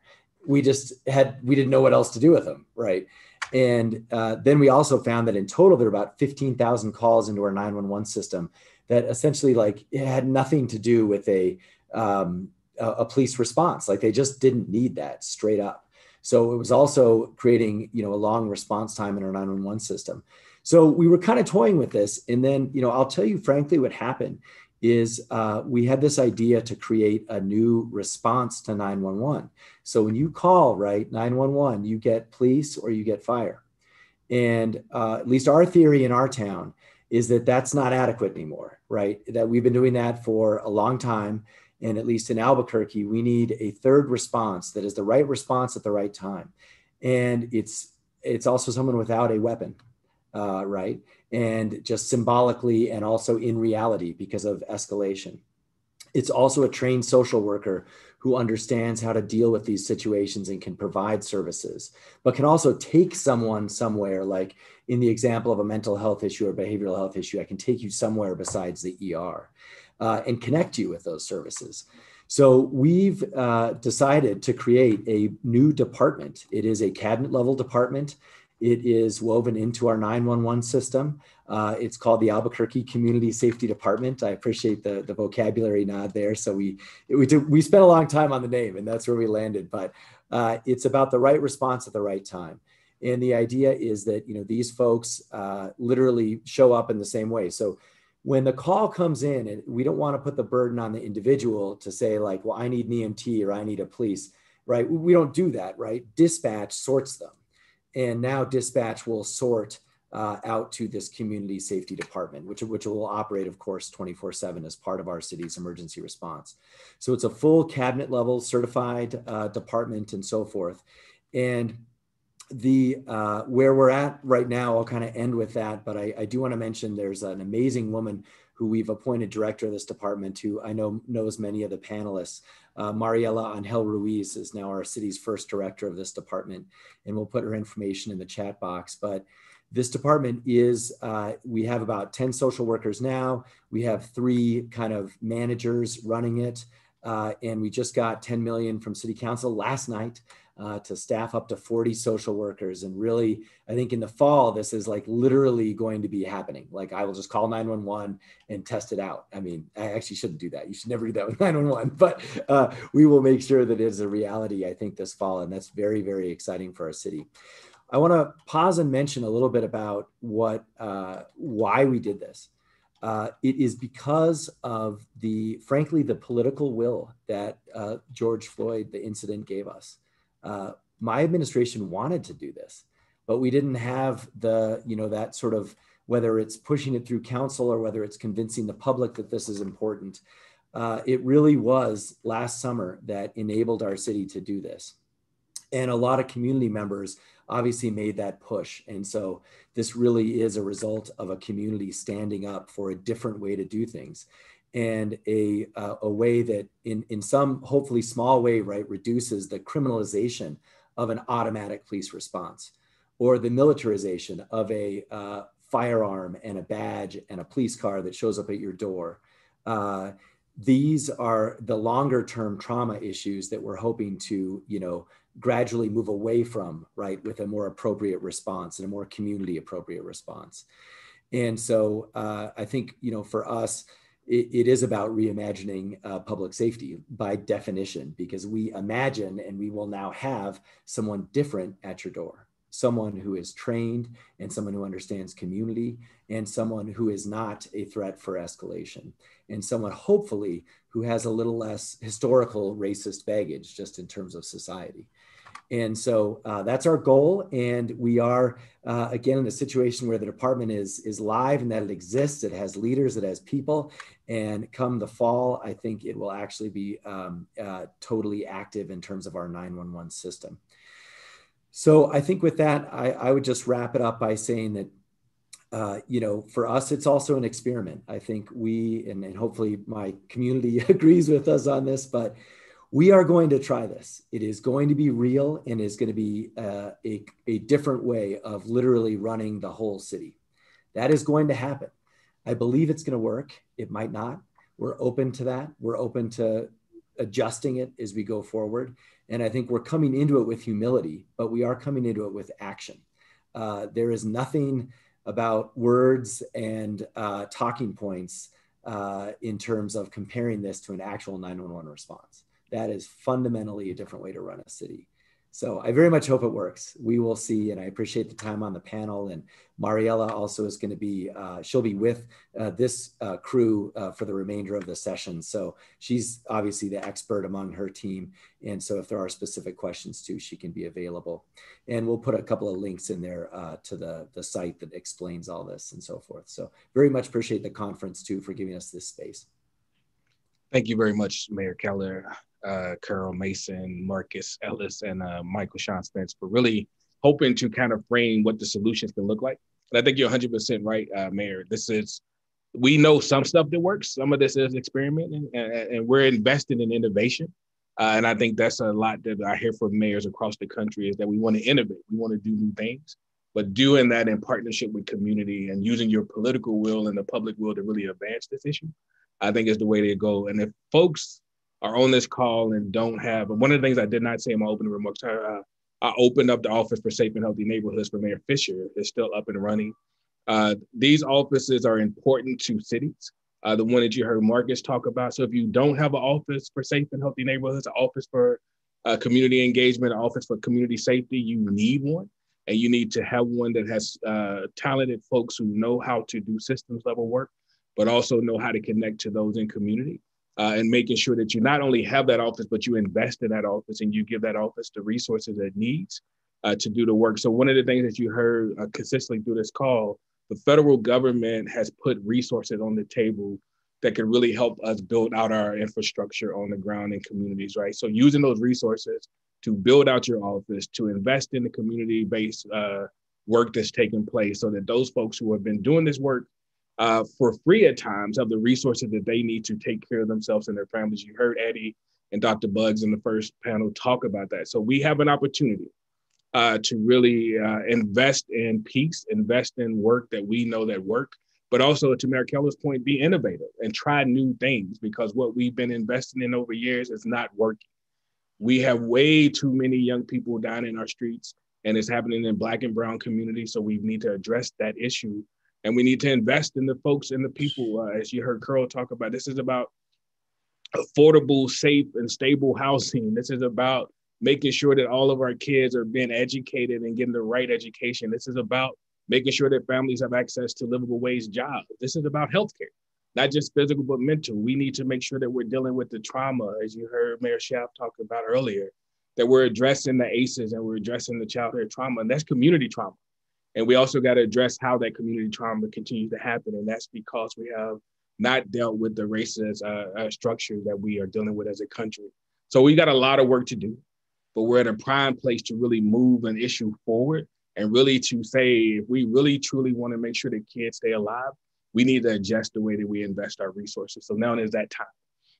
The call is here, the space is here, and we have resources to do that. We have about 2 minutes left.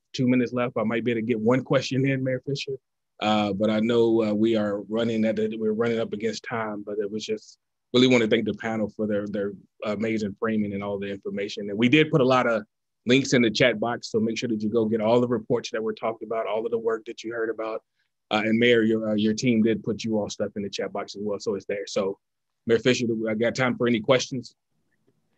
If you see anything pop up in the panel for any of our listeners there, it looks like we've got a lot of people sharing information right now and trying to learn together, Anthony, but I don't see a specific question on here right now. So maybe we ought to give ourselves a break and finish on time for once. How's that sound?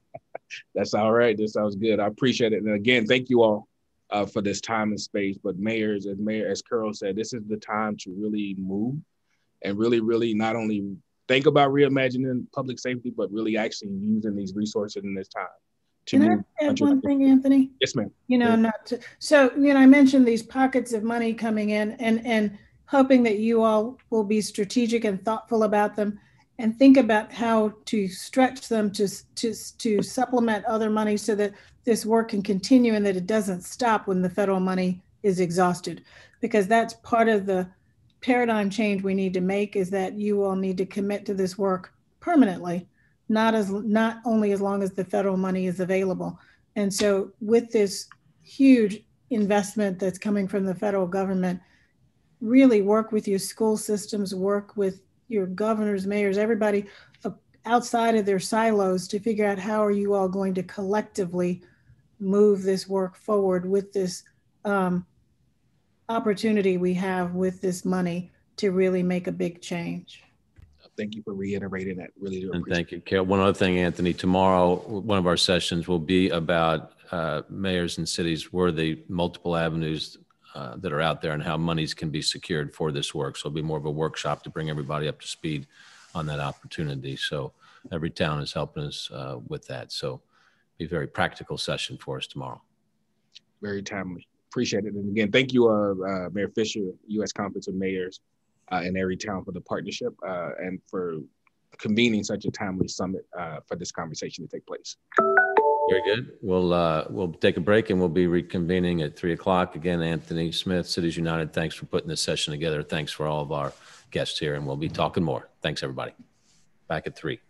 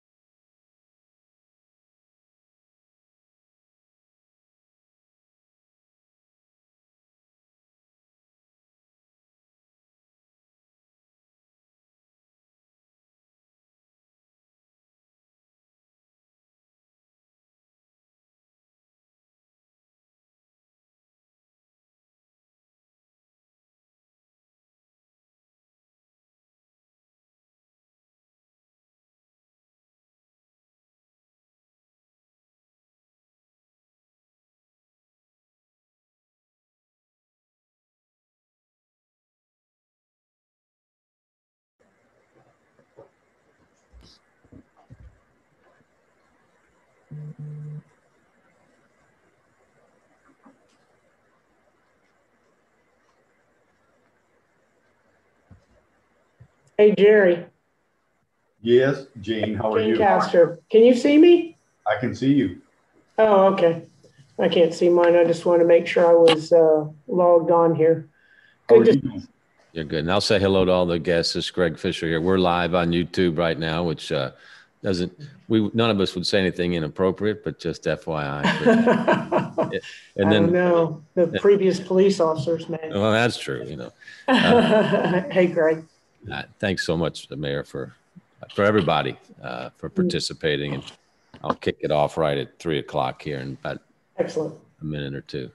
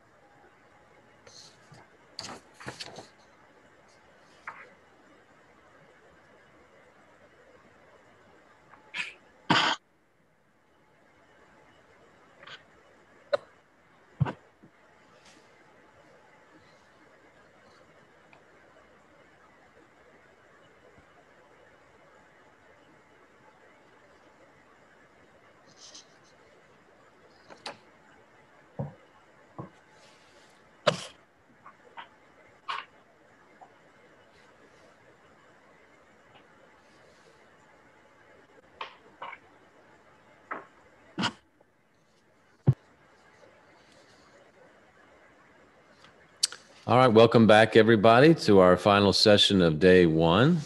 As I said at our opening today, we're working to address multiple challenges at once, including obviously this historic and horrifying increase in gun violence and gun homicides that we see going on across America.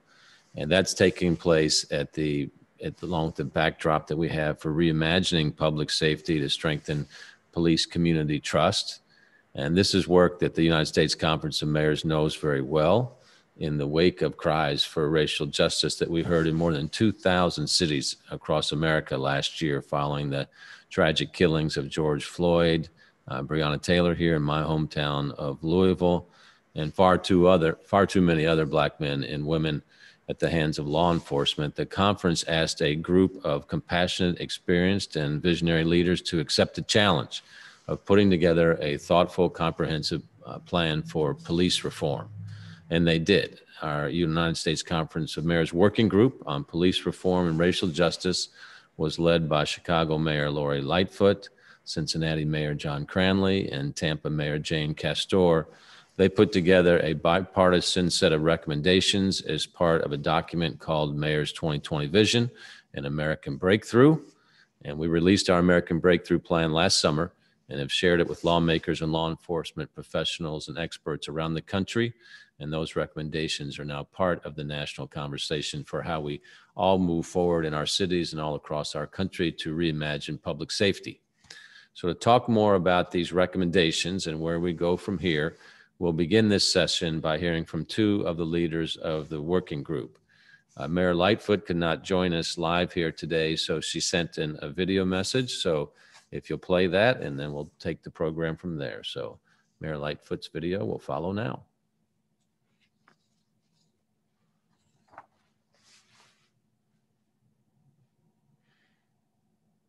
I'm Mayor Lori Lightfoot, and I'm proud to be the 56th mayor of the great city of Chicago.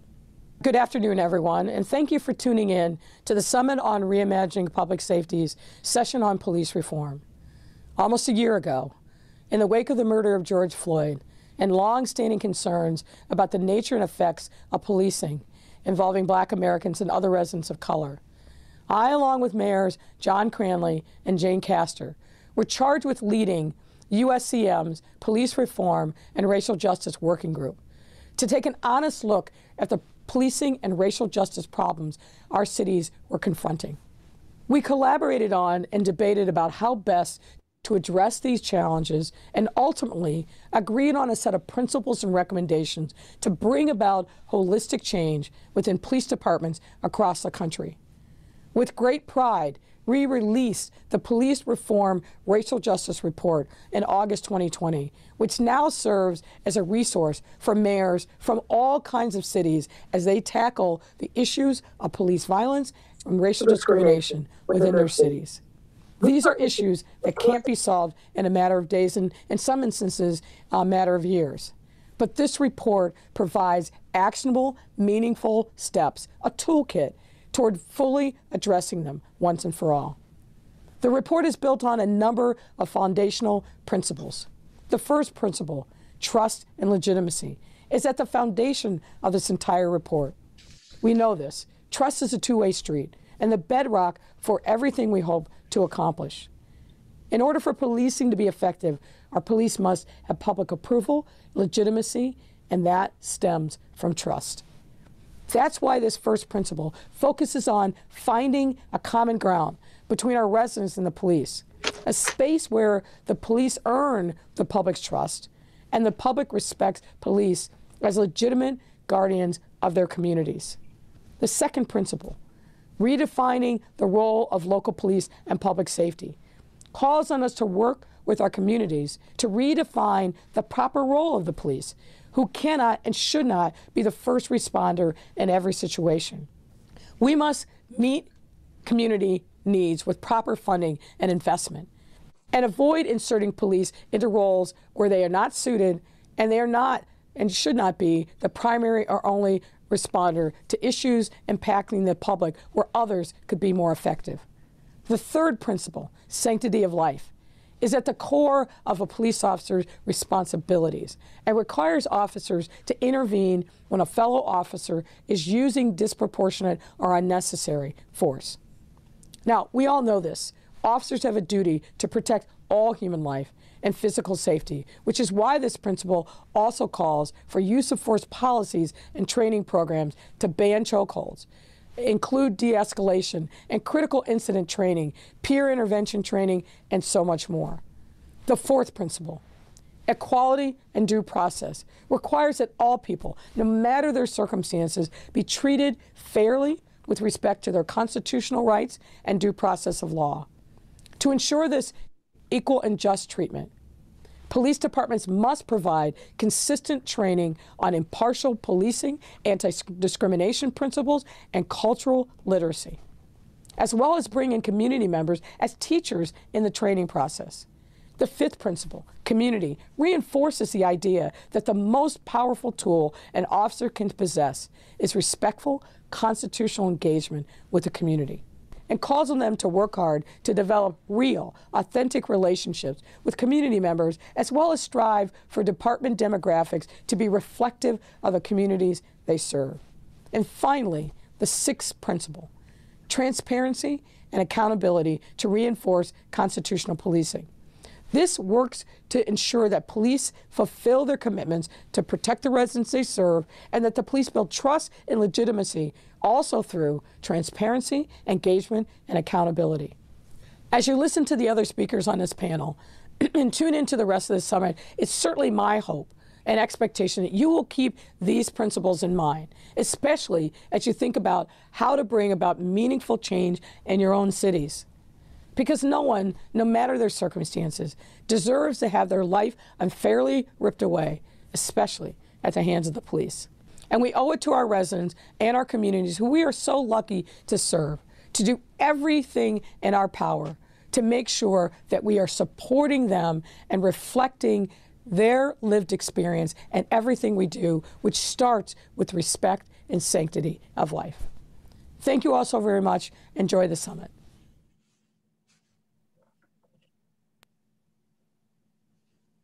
Thank you, Mayor Lightfoot. Appreciate that. And now to lead the discussion, I'll give the floor to another co-chair of the Working Group on Police Reform and Racial Justice, who has a very unique and qualified background to address this topic, because she is the former Chief of Police of Tampa PD and is now the mayor of the great city of Tampa, Jane Castor. Jane, take it away. Thank you. Thank you very much, Mayor Fischer, and thank you for organizing this critically timed summit. And it was quite an honor for me to be a part of the Working Group on Police Reform and Racial Justice. I also want to acknowledge Mayor Cranley from Cincinnati, and also the law enforcement professionals that we had that played a significant part. And that included the police commissioner from Baltimore, Michael Harrison, the police chief from Phoenix, Jerry Williams, and also the police chief from Columbia, South Carolina, Skip Holbrook. And as you heard Mayor Lightfoot put so eloquently, not only the elements of our findings and ultimately our report, but also the significance of those in ensuring that we have equitable policing throughout the United States. And it really is critically important. As was stated, I was with the Tampa Police Department for 30 years. And what I would like to have the mayors on this broadcast right now here is that all of this information is available to you, and please educate yourself. Read these reports and see what the best practices are across the nation and things that can be implemented in your own backyard. So I thank also Carol Mason. I saw her presentation and she talked about the reports that she held up. We have some of the authors of those will be speaking with you shortly. And all of these reports are available on the U.S. Conference of Mayors website. So please go to those and read these particular reports. This is an extremely challenging time, not just with the COVID, but with a lot of the civil unrest that we have seen over the year. And the earlier sessions today talked about the incredible gun violence.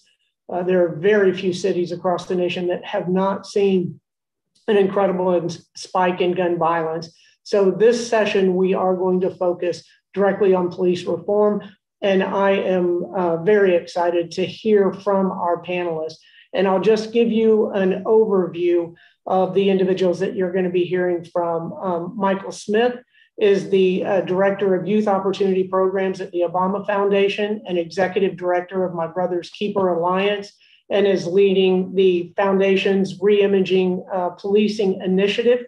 And you heard Carol Mason actually saw her hold up that report. Unfortunately, Chief C.J. Davis could not join us, but as the past president of Noble, she worked hand in hand with the John Jay College of Criminal Justice and produced an excellent report that you also saw, The Future of Public Safety.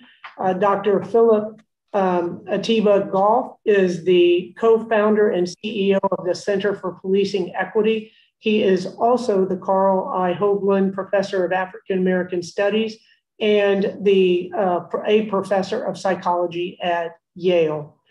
In addition, he has developed a policy plan for policing in America and is also working with police departments throughout the country on implementing some of the elements of that particular plan. As I mentioned, each of those plans are on the website for U.S. Conference of Mayors. We also have Brandon Scott here, who's the mayor of Baltimore, and I'm sure he will bring some of Chief Harrison's ideas forward as well. And he's been involved in the city's police reform efforts, both during his time on council and since he has become the mayor. And then also Jerry Dyer, just like myself, he was the chief of police prior to becoming the mayor of Fresno. And he is going to bring us insight from both of those perspectives. After we hear from all of our speakers, hopefully we'll have enough time for some questions from mayors and key city officials. And please don't hesitate to enter your questions into, we all know by now on these web meetings, virtual meetings, how to ask questions. So please provide your input. We want this to be interactive. So let's go ahead and get started. Michael, take it away. Thank you, Madam Mayor. Thank you to the U.S. Conference of Mayors. It is really an honor and a privilege to have an opportunity to be here with all of you. It's wonderful to see so many mayors that are My Brother's Keeper mayors who have been supporting this work for so long. And so on behalf of President Obama and the entire Obama Foundation and My Brother's Keeper family, I just want to say thank you to all of you that are on the screen and all of you that are watching for the number of years that you've been along with us on this mission to make sure our young people can achieve their dreams. I'll talk to you just a little bit about why we got into this work. First of all, if you don't know the work of My Brother's Keeper, My Brother's Keeper was founded for a couple different reasons. One, it was founded in the aftermath of the tragic killing of Trayvon Martin, and then the shocking verdict in the trial where his murderer was acquitted. And at that time, President Obama said there has to be more that we can do to make sure that young men of color in this country know that their country cares about them and is willing to invest in them. At around the same time, we were seeing some shocking opportunity gaps for young men of color. If you were Black, Latinx, or tribal, almost every key indicator of long-term life success, systemic racism was challenging what our young men could do to succeed and achieve their dreams. And so those two things came together to launch My Brother's Keeper back in 2014. Today, we exist to address these persistent opportunity gaps and to make sure that all young people can reach their dreams. We're doing that work now in 3 different buckets. One, we're working in a targeted set of communities across the country to accelerate impact and really lift up models. Second, we're working with a network of more than 250 My Brother's Keeper communities in almost every single state, 19 tribal nations, DC and Puerto Rico, that are all putting out their own plans of action to make sure that there's a clear pathway to opportunity for boys and young men of color. And the other thing that we do is we try to make sure that we mobilize individuals and institutions to get involved in this work, because this is not work that's just about our heart. It is about our head. If America is going to remain globally competitive, then our young men of color need to be able to succeed. So in that area of mobilizing, this past summer, we saw all of the indicators as to why we created My Brother's Keeper in the first place. Systemic racism was leading to horrible odds. We saw it in the disproportionate impact in the pandemic, and we saw it again in the disproportionate impact of police violence. We know the stats. Police have killed 1,000 folks in a year for the past 4 years. And if you're Black and Native, you're looking at rates that are 3 times or almost 3 times more high. And so we got together and we created the Reimagining Policing Pledge. We worked with folks like my good friend Anthony Smith from Cities United, with the Leadership Conference on Civil and Human Rights, with John Jay College. And we said we need to do something to make sure that folks aren't just saying Black Lives Matter, but at the end of all of this, we actually see policy change that shows that Black Lives Matter. So we put together this pledge. We asked for mayors and county executives and local elected officials to get together with their communities, review the use of force policies, and within 90 days begin to announce reforms that could be made. We didn't say exactly what needed to be done, but we tried to lift up work we had done with President Obama's 21st Century Policing Task Force. We looked at best practices and innovations across the nation. We brought together some leading expertise from co-founders of Black Lives Matter to folks like Dr. Goff, who you're seeing on the screen, and we tried to be a partner with mayors across the country. And we've been happy to see more than 337 cities have taken the Reimagining Policing Pledge. And I think last year, for many of us, we didn't know, was this going to lead to lasting change? And we've actually been able to sit back, and I think the mayors you're hearing from today will show that there's been real significant change. You can visit our website to see at obama.org, and you could see our Reimagining Policing Pledge report. But what we found were a couple different things. We saw folks engaging residents in new ways, having to figure out how to work through this global pandemic, using new technologies, creating new commissions and task forces. We saw reviewing and updating of use of force policies, banning chokeholds and other types of deadly force. We saw a reevaluation of policies. We saw increased transparency and posting of use of force data. We also saw a lot of new programs that were being created, which you can read about in our Reimagining Policing Pledge report. New offices that were being created, directors of gun violence prevention, a real connection between the work of policing and public safety, new navigation services, new pairing of law enforcement officials with human service experts. And then we also saw reforming budgets. Where we were seeing more dollars that were coming into policing and public safety, and we were seeing some dollars being diverted to help with the burden that police departments are feeling when they have to respond to so many things that are not within their original scope. So what is next for this work? We are committed to working with Cities United, working with our other partners to continue to provide a place where folks can learn in an honest and candid atmosphere, where we can connect you with resources to help you to plan for the future. And we hope that more mayors will take our Reimagining Policing Pledge. There is plenty of room. There are plenty of opportunities to learn and grow together. And to the mayors that have already taken the policing pledge, don't take your foot off the gas. We're already seeing some polling data out there that's showing that some Americans are getting tired of talking about race and racism. You know, we didn't get here overnight, and we're not going to move out of this situation overnight. This is life cycle work, not political cycle work. And so I ask that you continue to be brave, continue to be courageous, and we will work right alongside with you. I'll close with a quote from Congressman Lewis. When we actually launched our Reimagining Policing Pledge that same week, we had a forum, which was one of Congressman Lewis's last forum, and he said, "We're going to get there. It's all going to work out, but we must help it work out. We must continue to be bold, brave, courageous, push and pull to redeem the soul of America and move closer to a community at peace with itself." So help us get in good trouble, help us make that change together, and we will promise to continue to be partners with you in all 250 plus My Brother's Keeper communities across the country. Thank you.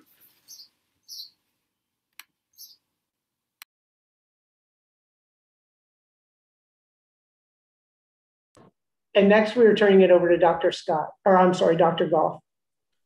That's okay. I'm happy to switch jobs with Mayor Scott at some point. If he wants to grade some papers this week, we can do that. No, we're good? All right. So thank you, Mayor Castor. Thank you, U.S. Conference of Mayors. Always difficult to follow my brother from another mother, Michael Smith, but good to be here with you. It's good to be here with mentors, friends, and even with some students, which is it's just lovely. That said, let me dive in just a little bit, tell you a little bit about the background of the Center for Policing Equity and the work that we see in front of us. So I'm the co-founder and CEO of the Center for Policing Equity. What we do functionally is we work to make policing less deadly, less racist, and oftentimes less present where it does not need to be. And we do this by leveraging behavioral and data science. So our hashtag is We Are the Justice Nerds. I am a nerd professionally. I'm also a nerd in my spare time. We do this in large part with the help of the National Justice Database, which, as Michael knows, is the largest repository of police behavioral data in the world. It's a very humble brag, but prior to 2012, when we got started, there were no national data on what police did. We collected data on crime, poorly as they're kept, but there were no national data on what police did. I want to be really clear, that National Justice Database that we worked through, that was at the request of law enforcement. In 2012, shortly after the death of Trayvon Martin, we convened a meeting of law enforcement and academics at the Office of Justice Programs, and law enforcement said out loud, "We are cowards if we don't partner with nerds," and they did use that word, which hurt our feelings just a little bit. "We don't partner with nerds to find out how are we doing and how do we get better." And the idea that we can be led by evidence is one that's not revolutionary, but it would constitute a revolution in the context of public safety. So we've taken that and worked with hundreds of departments across the country. And our track record at reducing bad outcomes is pretty decent. In the places where we've worked in a high touch way, we've seen arrests fall by 25%, use of force fall by 26%, and officer related injuries fall by 13%. But all of that work that we've done to give back to police departments and communities, not just racial disparities, but the portion of those disparities that belong to law enforcement, that's not large enough for this moment. In this moment, we have incredible tension, as you all know. But the deal is our diagnoses are not in tension. It's the people that are in tension. We agree about a great deal happening in policing. It's in the report that the U.S. Conference of Mayors put together. And when activists say it, it sounds different than when law enforcement says it. But it is the same thing. When activists say it, it can come out as defund or abolish. When police chiefs say it, it can come out as the need to reform or support police. But what folks are agreeing on is we ask police to do too much, right? The data support this. And if we remove police from the situations where they don't want to go in, where they can't possibly be trained as the same way that social service folks can be trained, we can garner that trust of local communities. We can reduce officer-related injuries. We can reduce civilian-related injuries. And we can give back to communities the resources for them to keep themselves safe. So in this space where we agree on a great deal, but we are disagreeable with each other, the question becomes how to get that done. I'll lift up for you very quickly because I know my time is running out. One example, in New York State, the governor said, everybody's got to come up with a new plan. And there are two plans I want to highlight. One in Long Island, one in Ithaca and Tompkins County, New York. In Long Island, they decided to reimagine public safety by doing reform, by pulling police out of schools, but also by tracking not just crime, but measuring justice. And they used some nerds to help them get that done. It looked like standard reform and 21st century stuff, but turbocharged. In Ithaca, they decided we don't want a police department anymore. What we want is a Department of Community Solutions and Public Safety.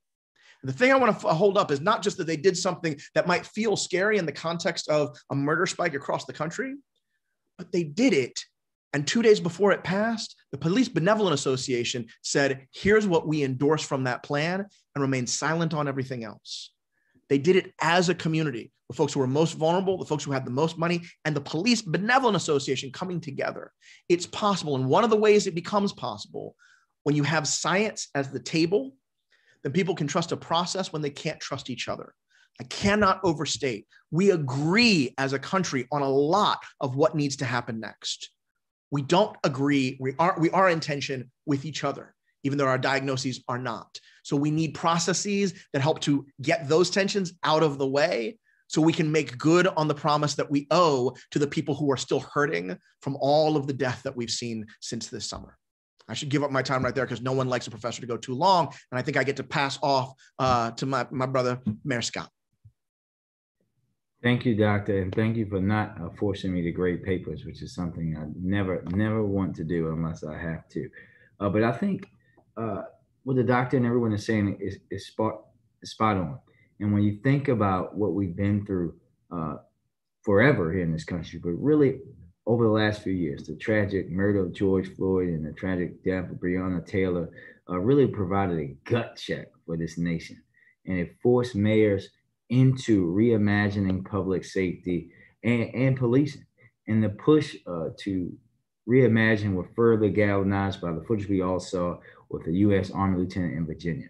But the reality is that in the moment we're in, defining what policing looks like is the most consequential decision any local government can make. I accepted that charge as Baltimore's mayor and long before when I was a councilman.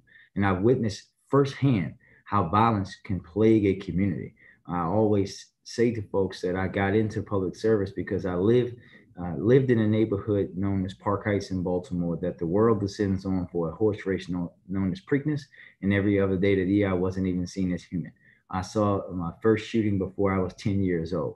And that perpetual pain and suffering that so many people shapes the Black experience with people growing up here in Baltimore and cities around the country. And we know the status quo for policing and public safety do not work. We've been trying them as long as I've been breathing, and it has not solved the problems. They didn't work yesterday, they don't work today, and they're not going to work tomorrow. Yet, as we're in this moment and mayors charted a new path for public safety, we are frequently met with uninformed and unreasonable rhetoric from the past. And what really is reimagining public safety? It's not simply about these hashtags or defunding the police or keep funding the police or whatever. It's really about, at its core, the science, as Dr. Goff was saying. It's really about addressing the root causes of crime and widespread gun violence that has infected cities in America, including my city, for my entire life. Curing violence is only possible if our city governments are concentrated and recognizes that police departments cannot solve this complex matter alone. We have been overburdening them with things that they are not equipped to deal with. For example, here in Baltimore, the women and men of the Baltimore Police Department are not substance abuse counselors in a city that loses more people to overdose than we do to gun violence.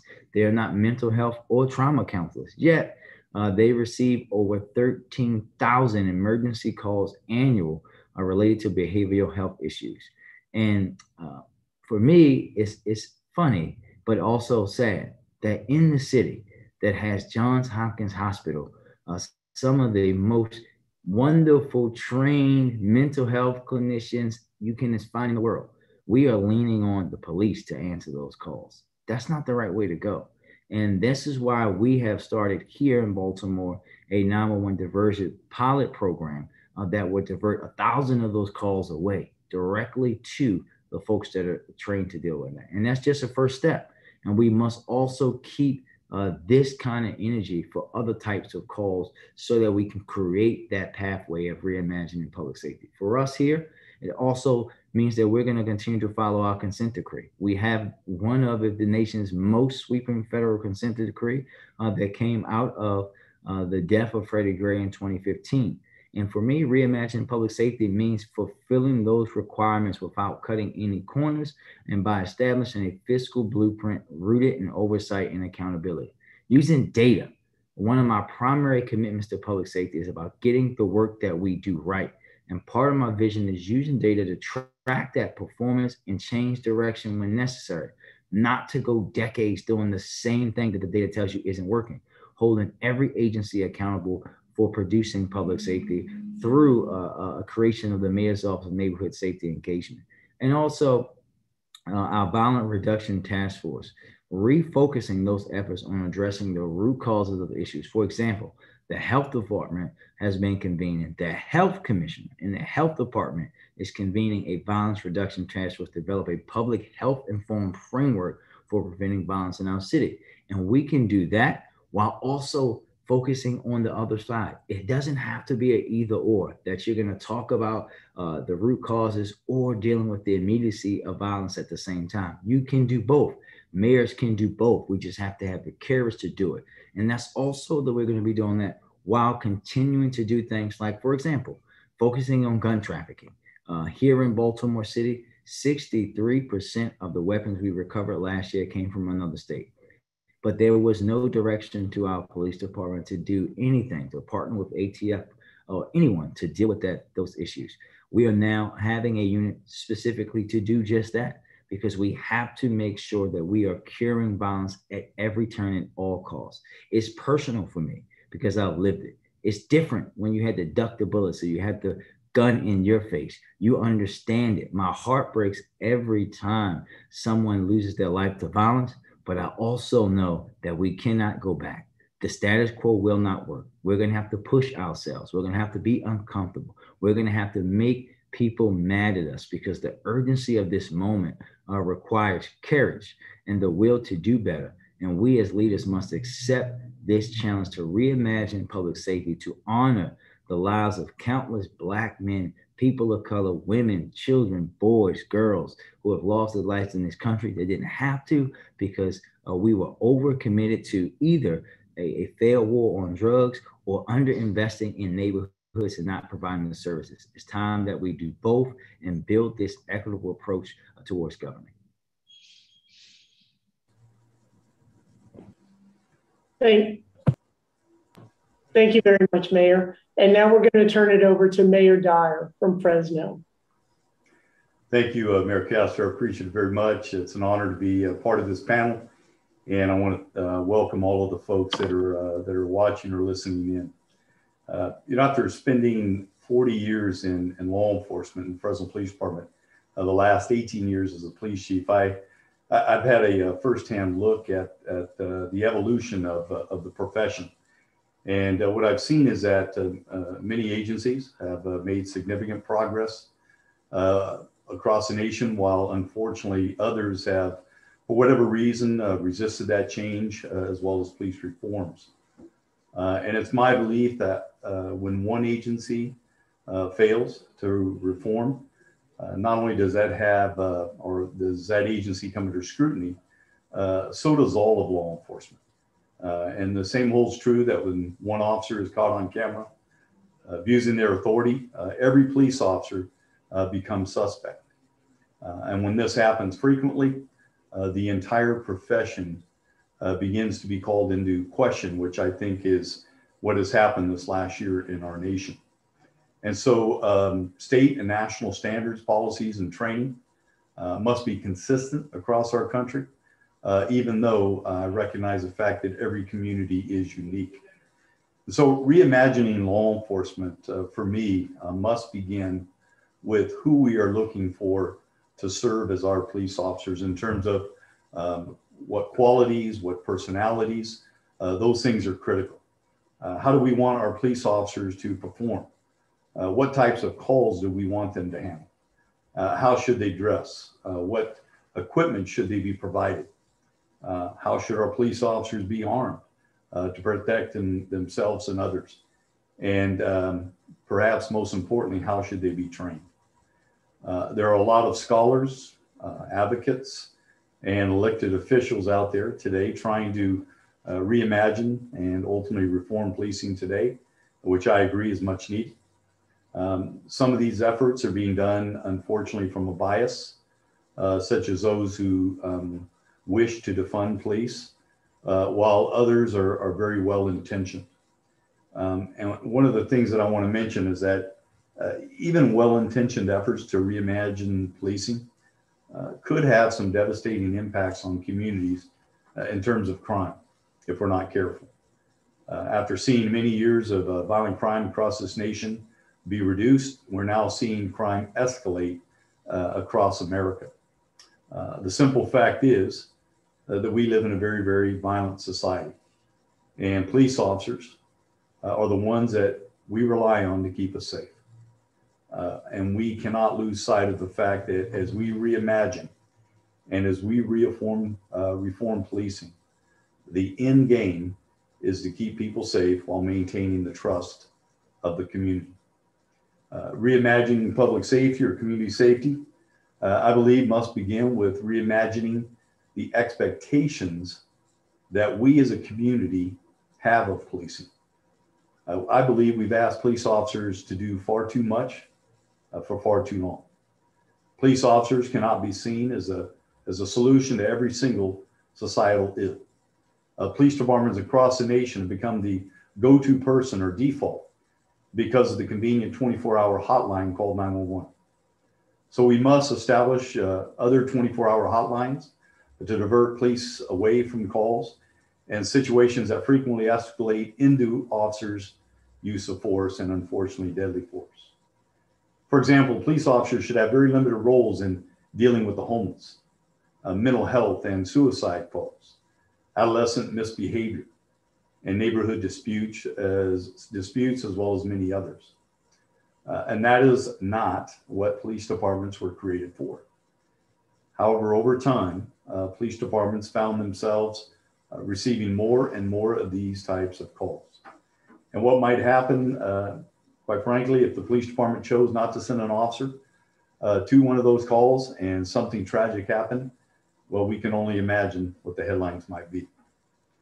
The largest influx, I believe, of these types of calls in terms of influx to the police department occurred during the recession when many governmental agencies and nonprofit groups eliminated or reduced their service levels. In turn, those calls got rerouted to 911 centers.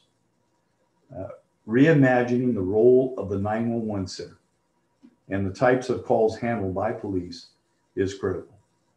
For example, in Fresno, we've created a homeless assistance response team called HEART, being established out of the mayor's office to minimize contact between police officers and the homeless population by utilizing outreach workers as the primary point of contact on homeless encampments.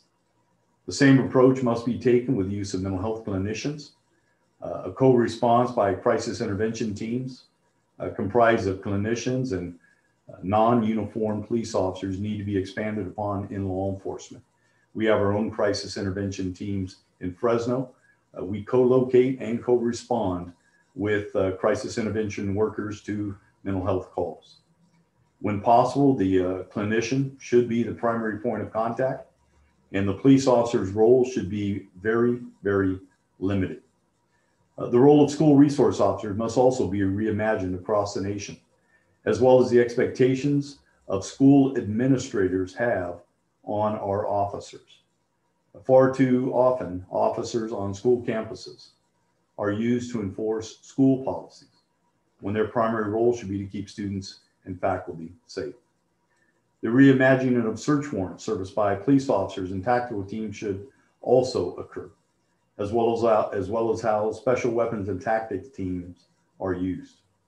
Not only should no-knock search warrants, that's entering a residence without knocking and noticing, should be eliminated in law enforcement completely. Dynamic entry should only be done to preserve life and not to preserve evidence, as we see in many agencies across the nation still practicing that. Having worked in the narcotics unit and on the SWAT team in the past, I understand the dangers that these incidents pose to officers and citizens. We must also reimagine the hiring and rehiring process of police officers.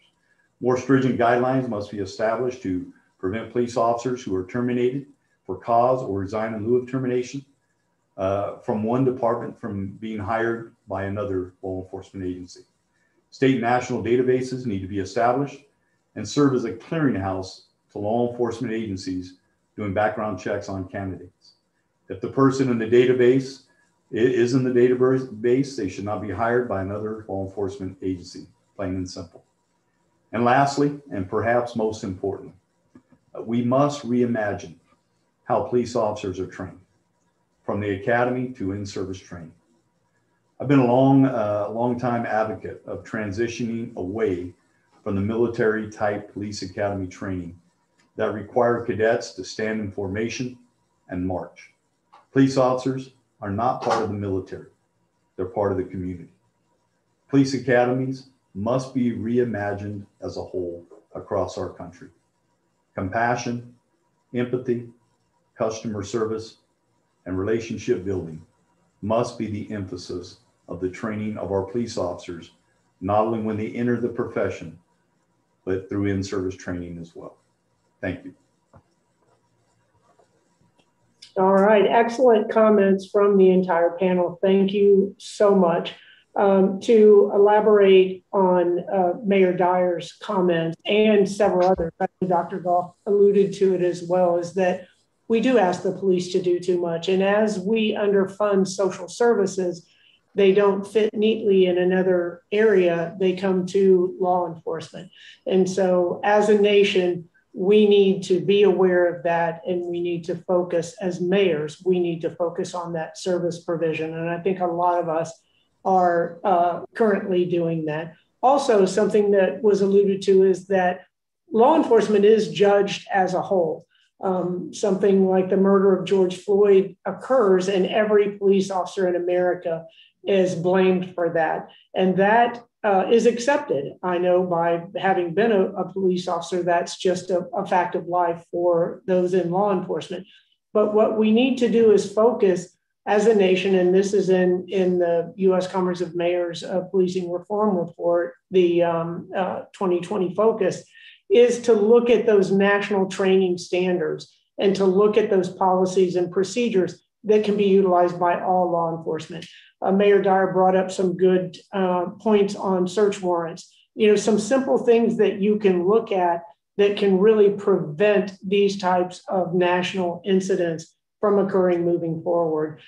Being preventative as opposed to responsive, and being incredibly surgical. A very small number of individuals in every community commit the vast majority of the crime.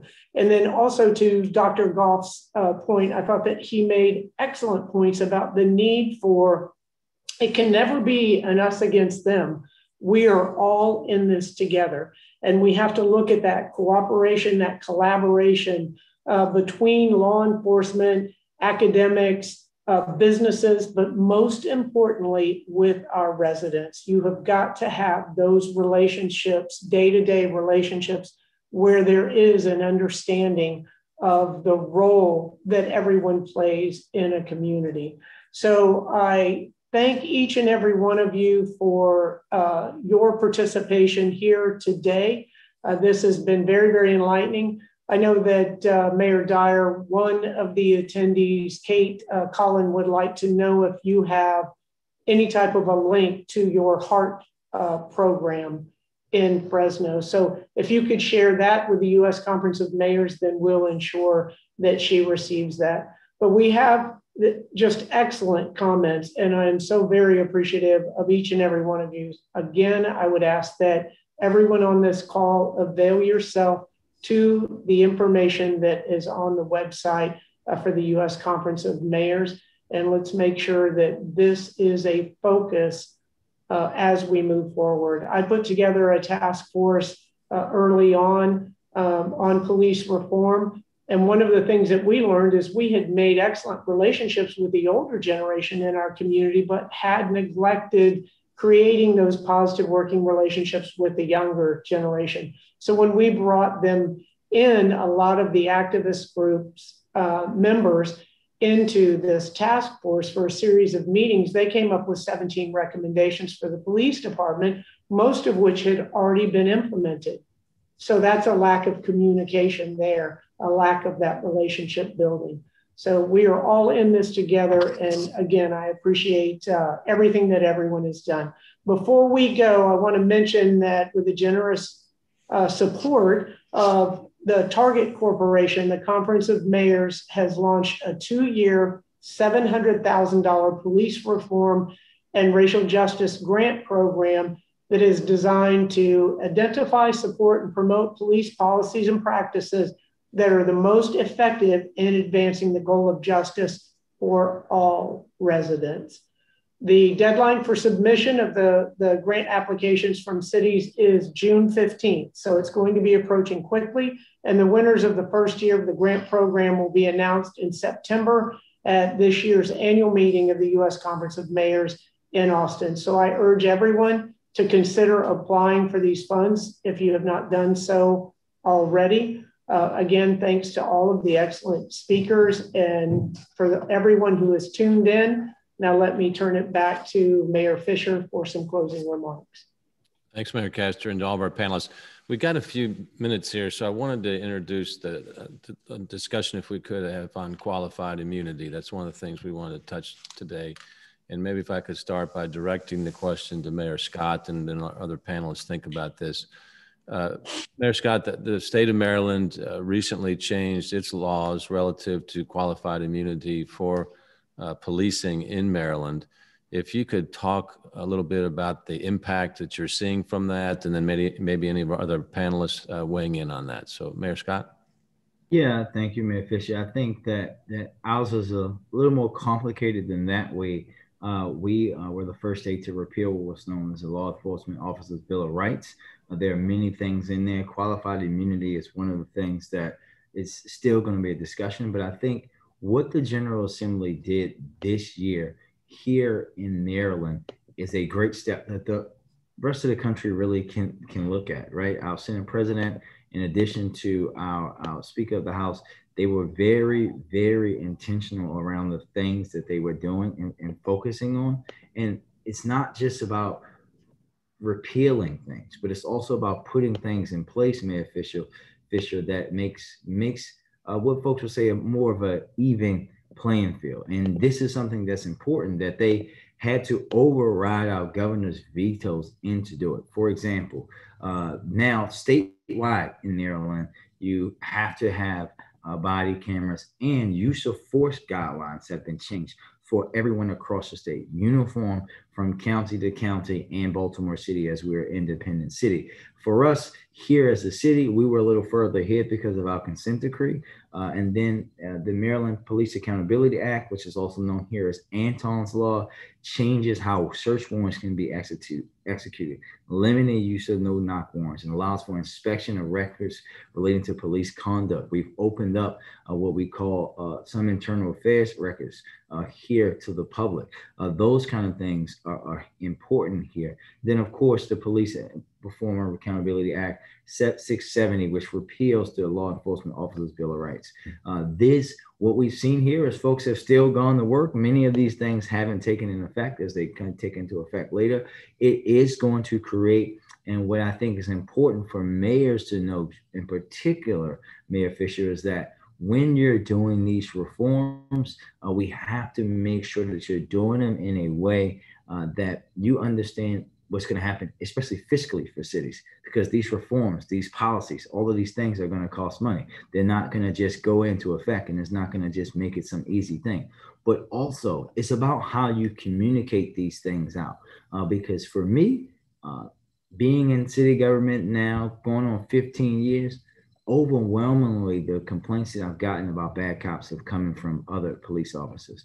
We have to continue to allow a infrastructure that allows more of them to feel comfortable so that we can hold people accountable, but also do it in a way that protects people who does their job the right way. I think that Maryland is on that path to having that balance of being able to hold folks accountable, but also not just allowing people who do their job each and every day that most people would not do to just be thrown away because someone doesn't like them. Yeah, thank you. Any other comments from the panelists on the role of police officers' Bill of Rights? I'll jump in there. The qualified immunity, I think there's a lot of misunderstanding around that. You know, as long as individuals are acting in good faith, you know, there have always been the sanctions for those officers that step out of the legal realm of what they're doing. And I'll have to agree with the mayor about the majority of the officers are doing the right thing, and quite often, mostly in sort of the Northeast area where they have much stronger unions than we have in the South, that there are protections that keep those officers that shouldn't be wearing a badge, that they are either allowing them to move from department to department, or they're covering up some of the misdeeds that they have done. So I agree with that. We need to take away all of those protections that are in place for those individuals that should never have worn a badge in the first place. And then we also need to have that framework, I would argue, on a national level, but state by state as a beginning, to where you're looking at the policies, the procedures, and the training, ensuring that everyone has a very robust use of force policy. You're looking at search warrants when they are and aren't allowed, the use of body-worn cameras to ensure that all of that is in place to protect those officers that are doing the right thing and you know, are out there serving the citizens every single day. And then, Mr. Mayor, if I could just add to, for us to be go specific, this new repeal for us now says that it creates a new legal standard that police here in Maryland can only use necessary and proportional force. And the law also, those who kill or seriously injure a person in our state as a result of excessive force can face up to 10 years in prison. That is something significant. That's a significant shift from where we were before. And while everyone may not be happy with that, when you're the family member of someone who lost their life that way, I think you will look at it in a significantly different way. One last thing on this, if we can, around the Bill of Rights. I think one of the things that I'm seeing communities ask for is literally visibility onto it. Officer Bills of Rights have been passed with communities having no say and no visibility into it. So in states like California, you've got it such that an officer's disciplinary record has to be expunged after 2 years. Well, when communities found out about that, they said, how on earth can we see patterns of bad officers if every 2 years it's a clean slate? We can't negotiate the necessary conditions for community trust away in our collective bargaining. That simply cannot be a condition of how unions engage or how state unions engage around this stuff. So sunlight needs to be a component of how any of this stuff is negotiated going forward. Very good. Thank you, Doc. And right, if folks. I could just add real quickly from that, quite often that negotiating away of you know, to the unions happens when cities are financially strapped and they don't have the ability to provide raises to first responders. And so what happens is there's a great deal of give in those contracts that aren't necessarily viewed as negative at the time, but then the unintended consequences come up as they're implemented. So I agree 100% with you, Dr. Gall. Sorry, Mayor.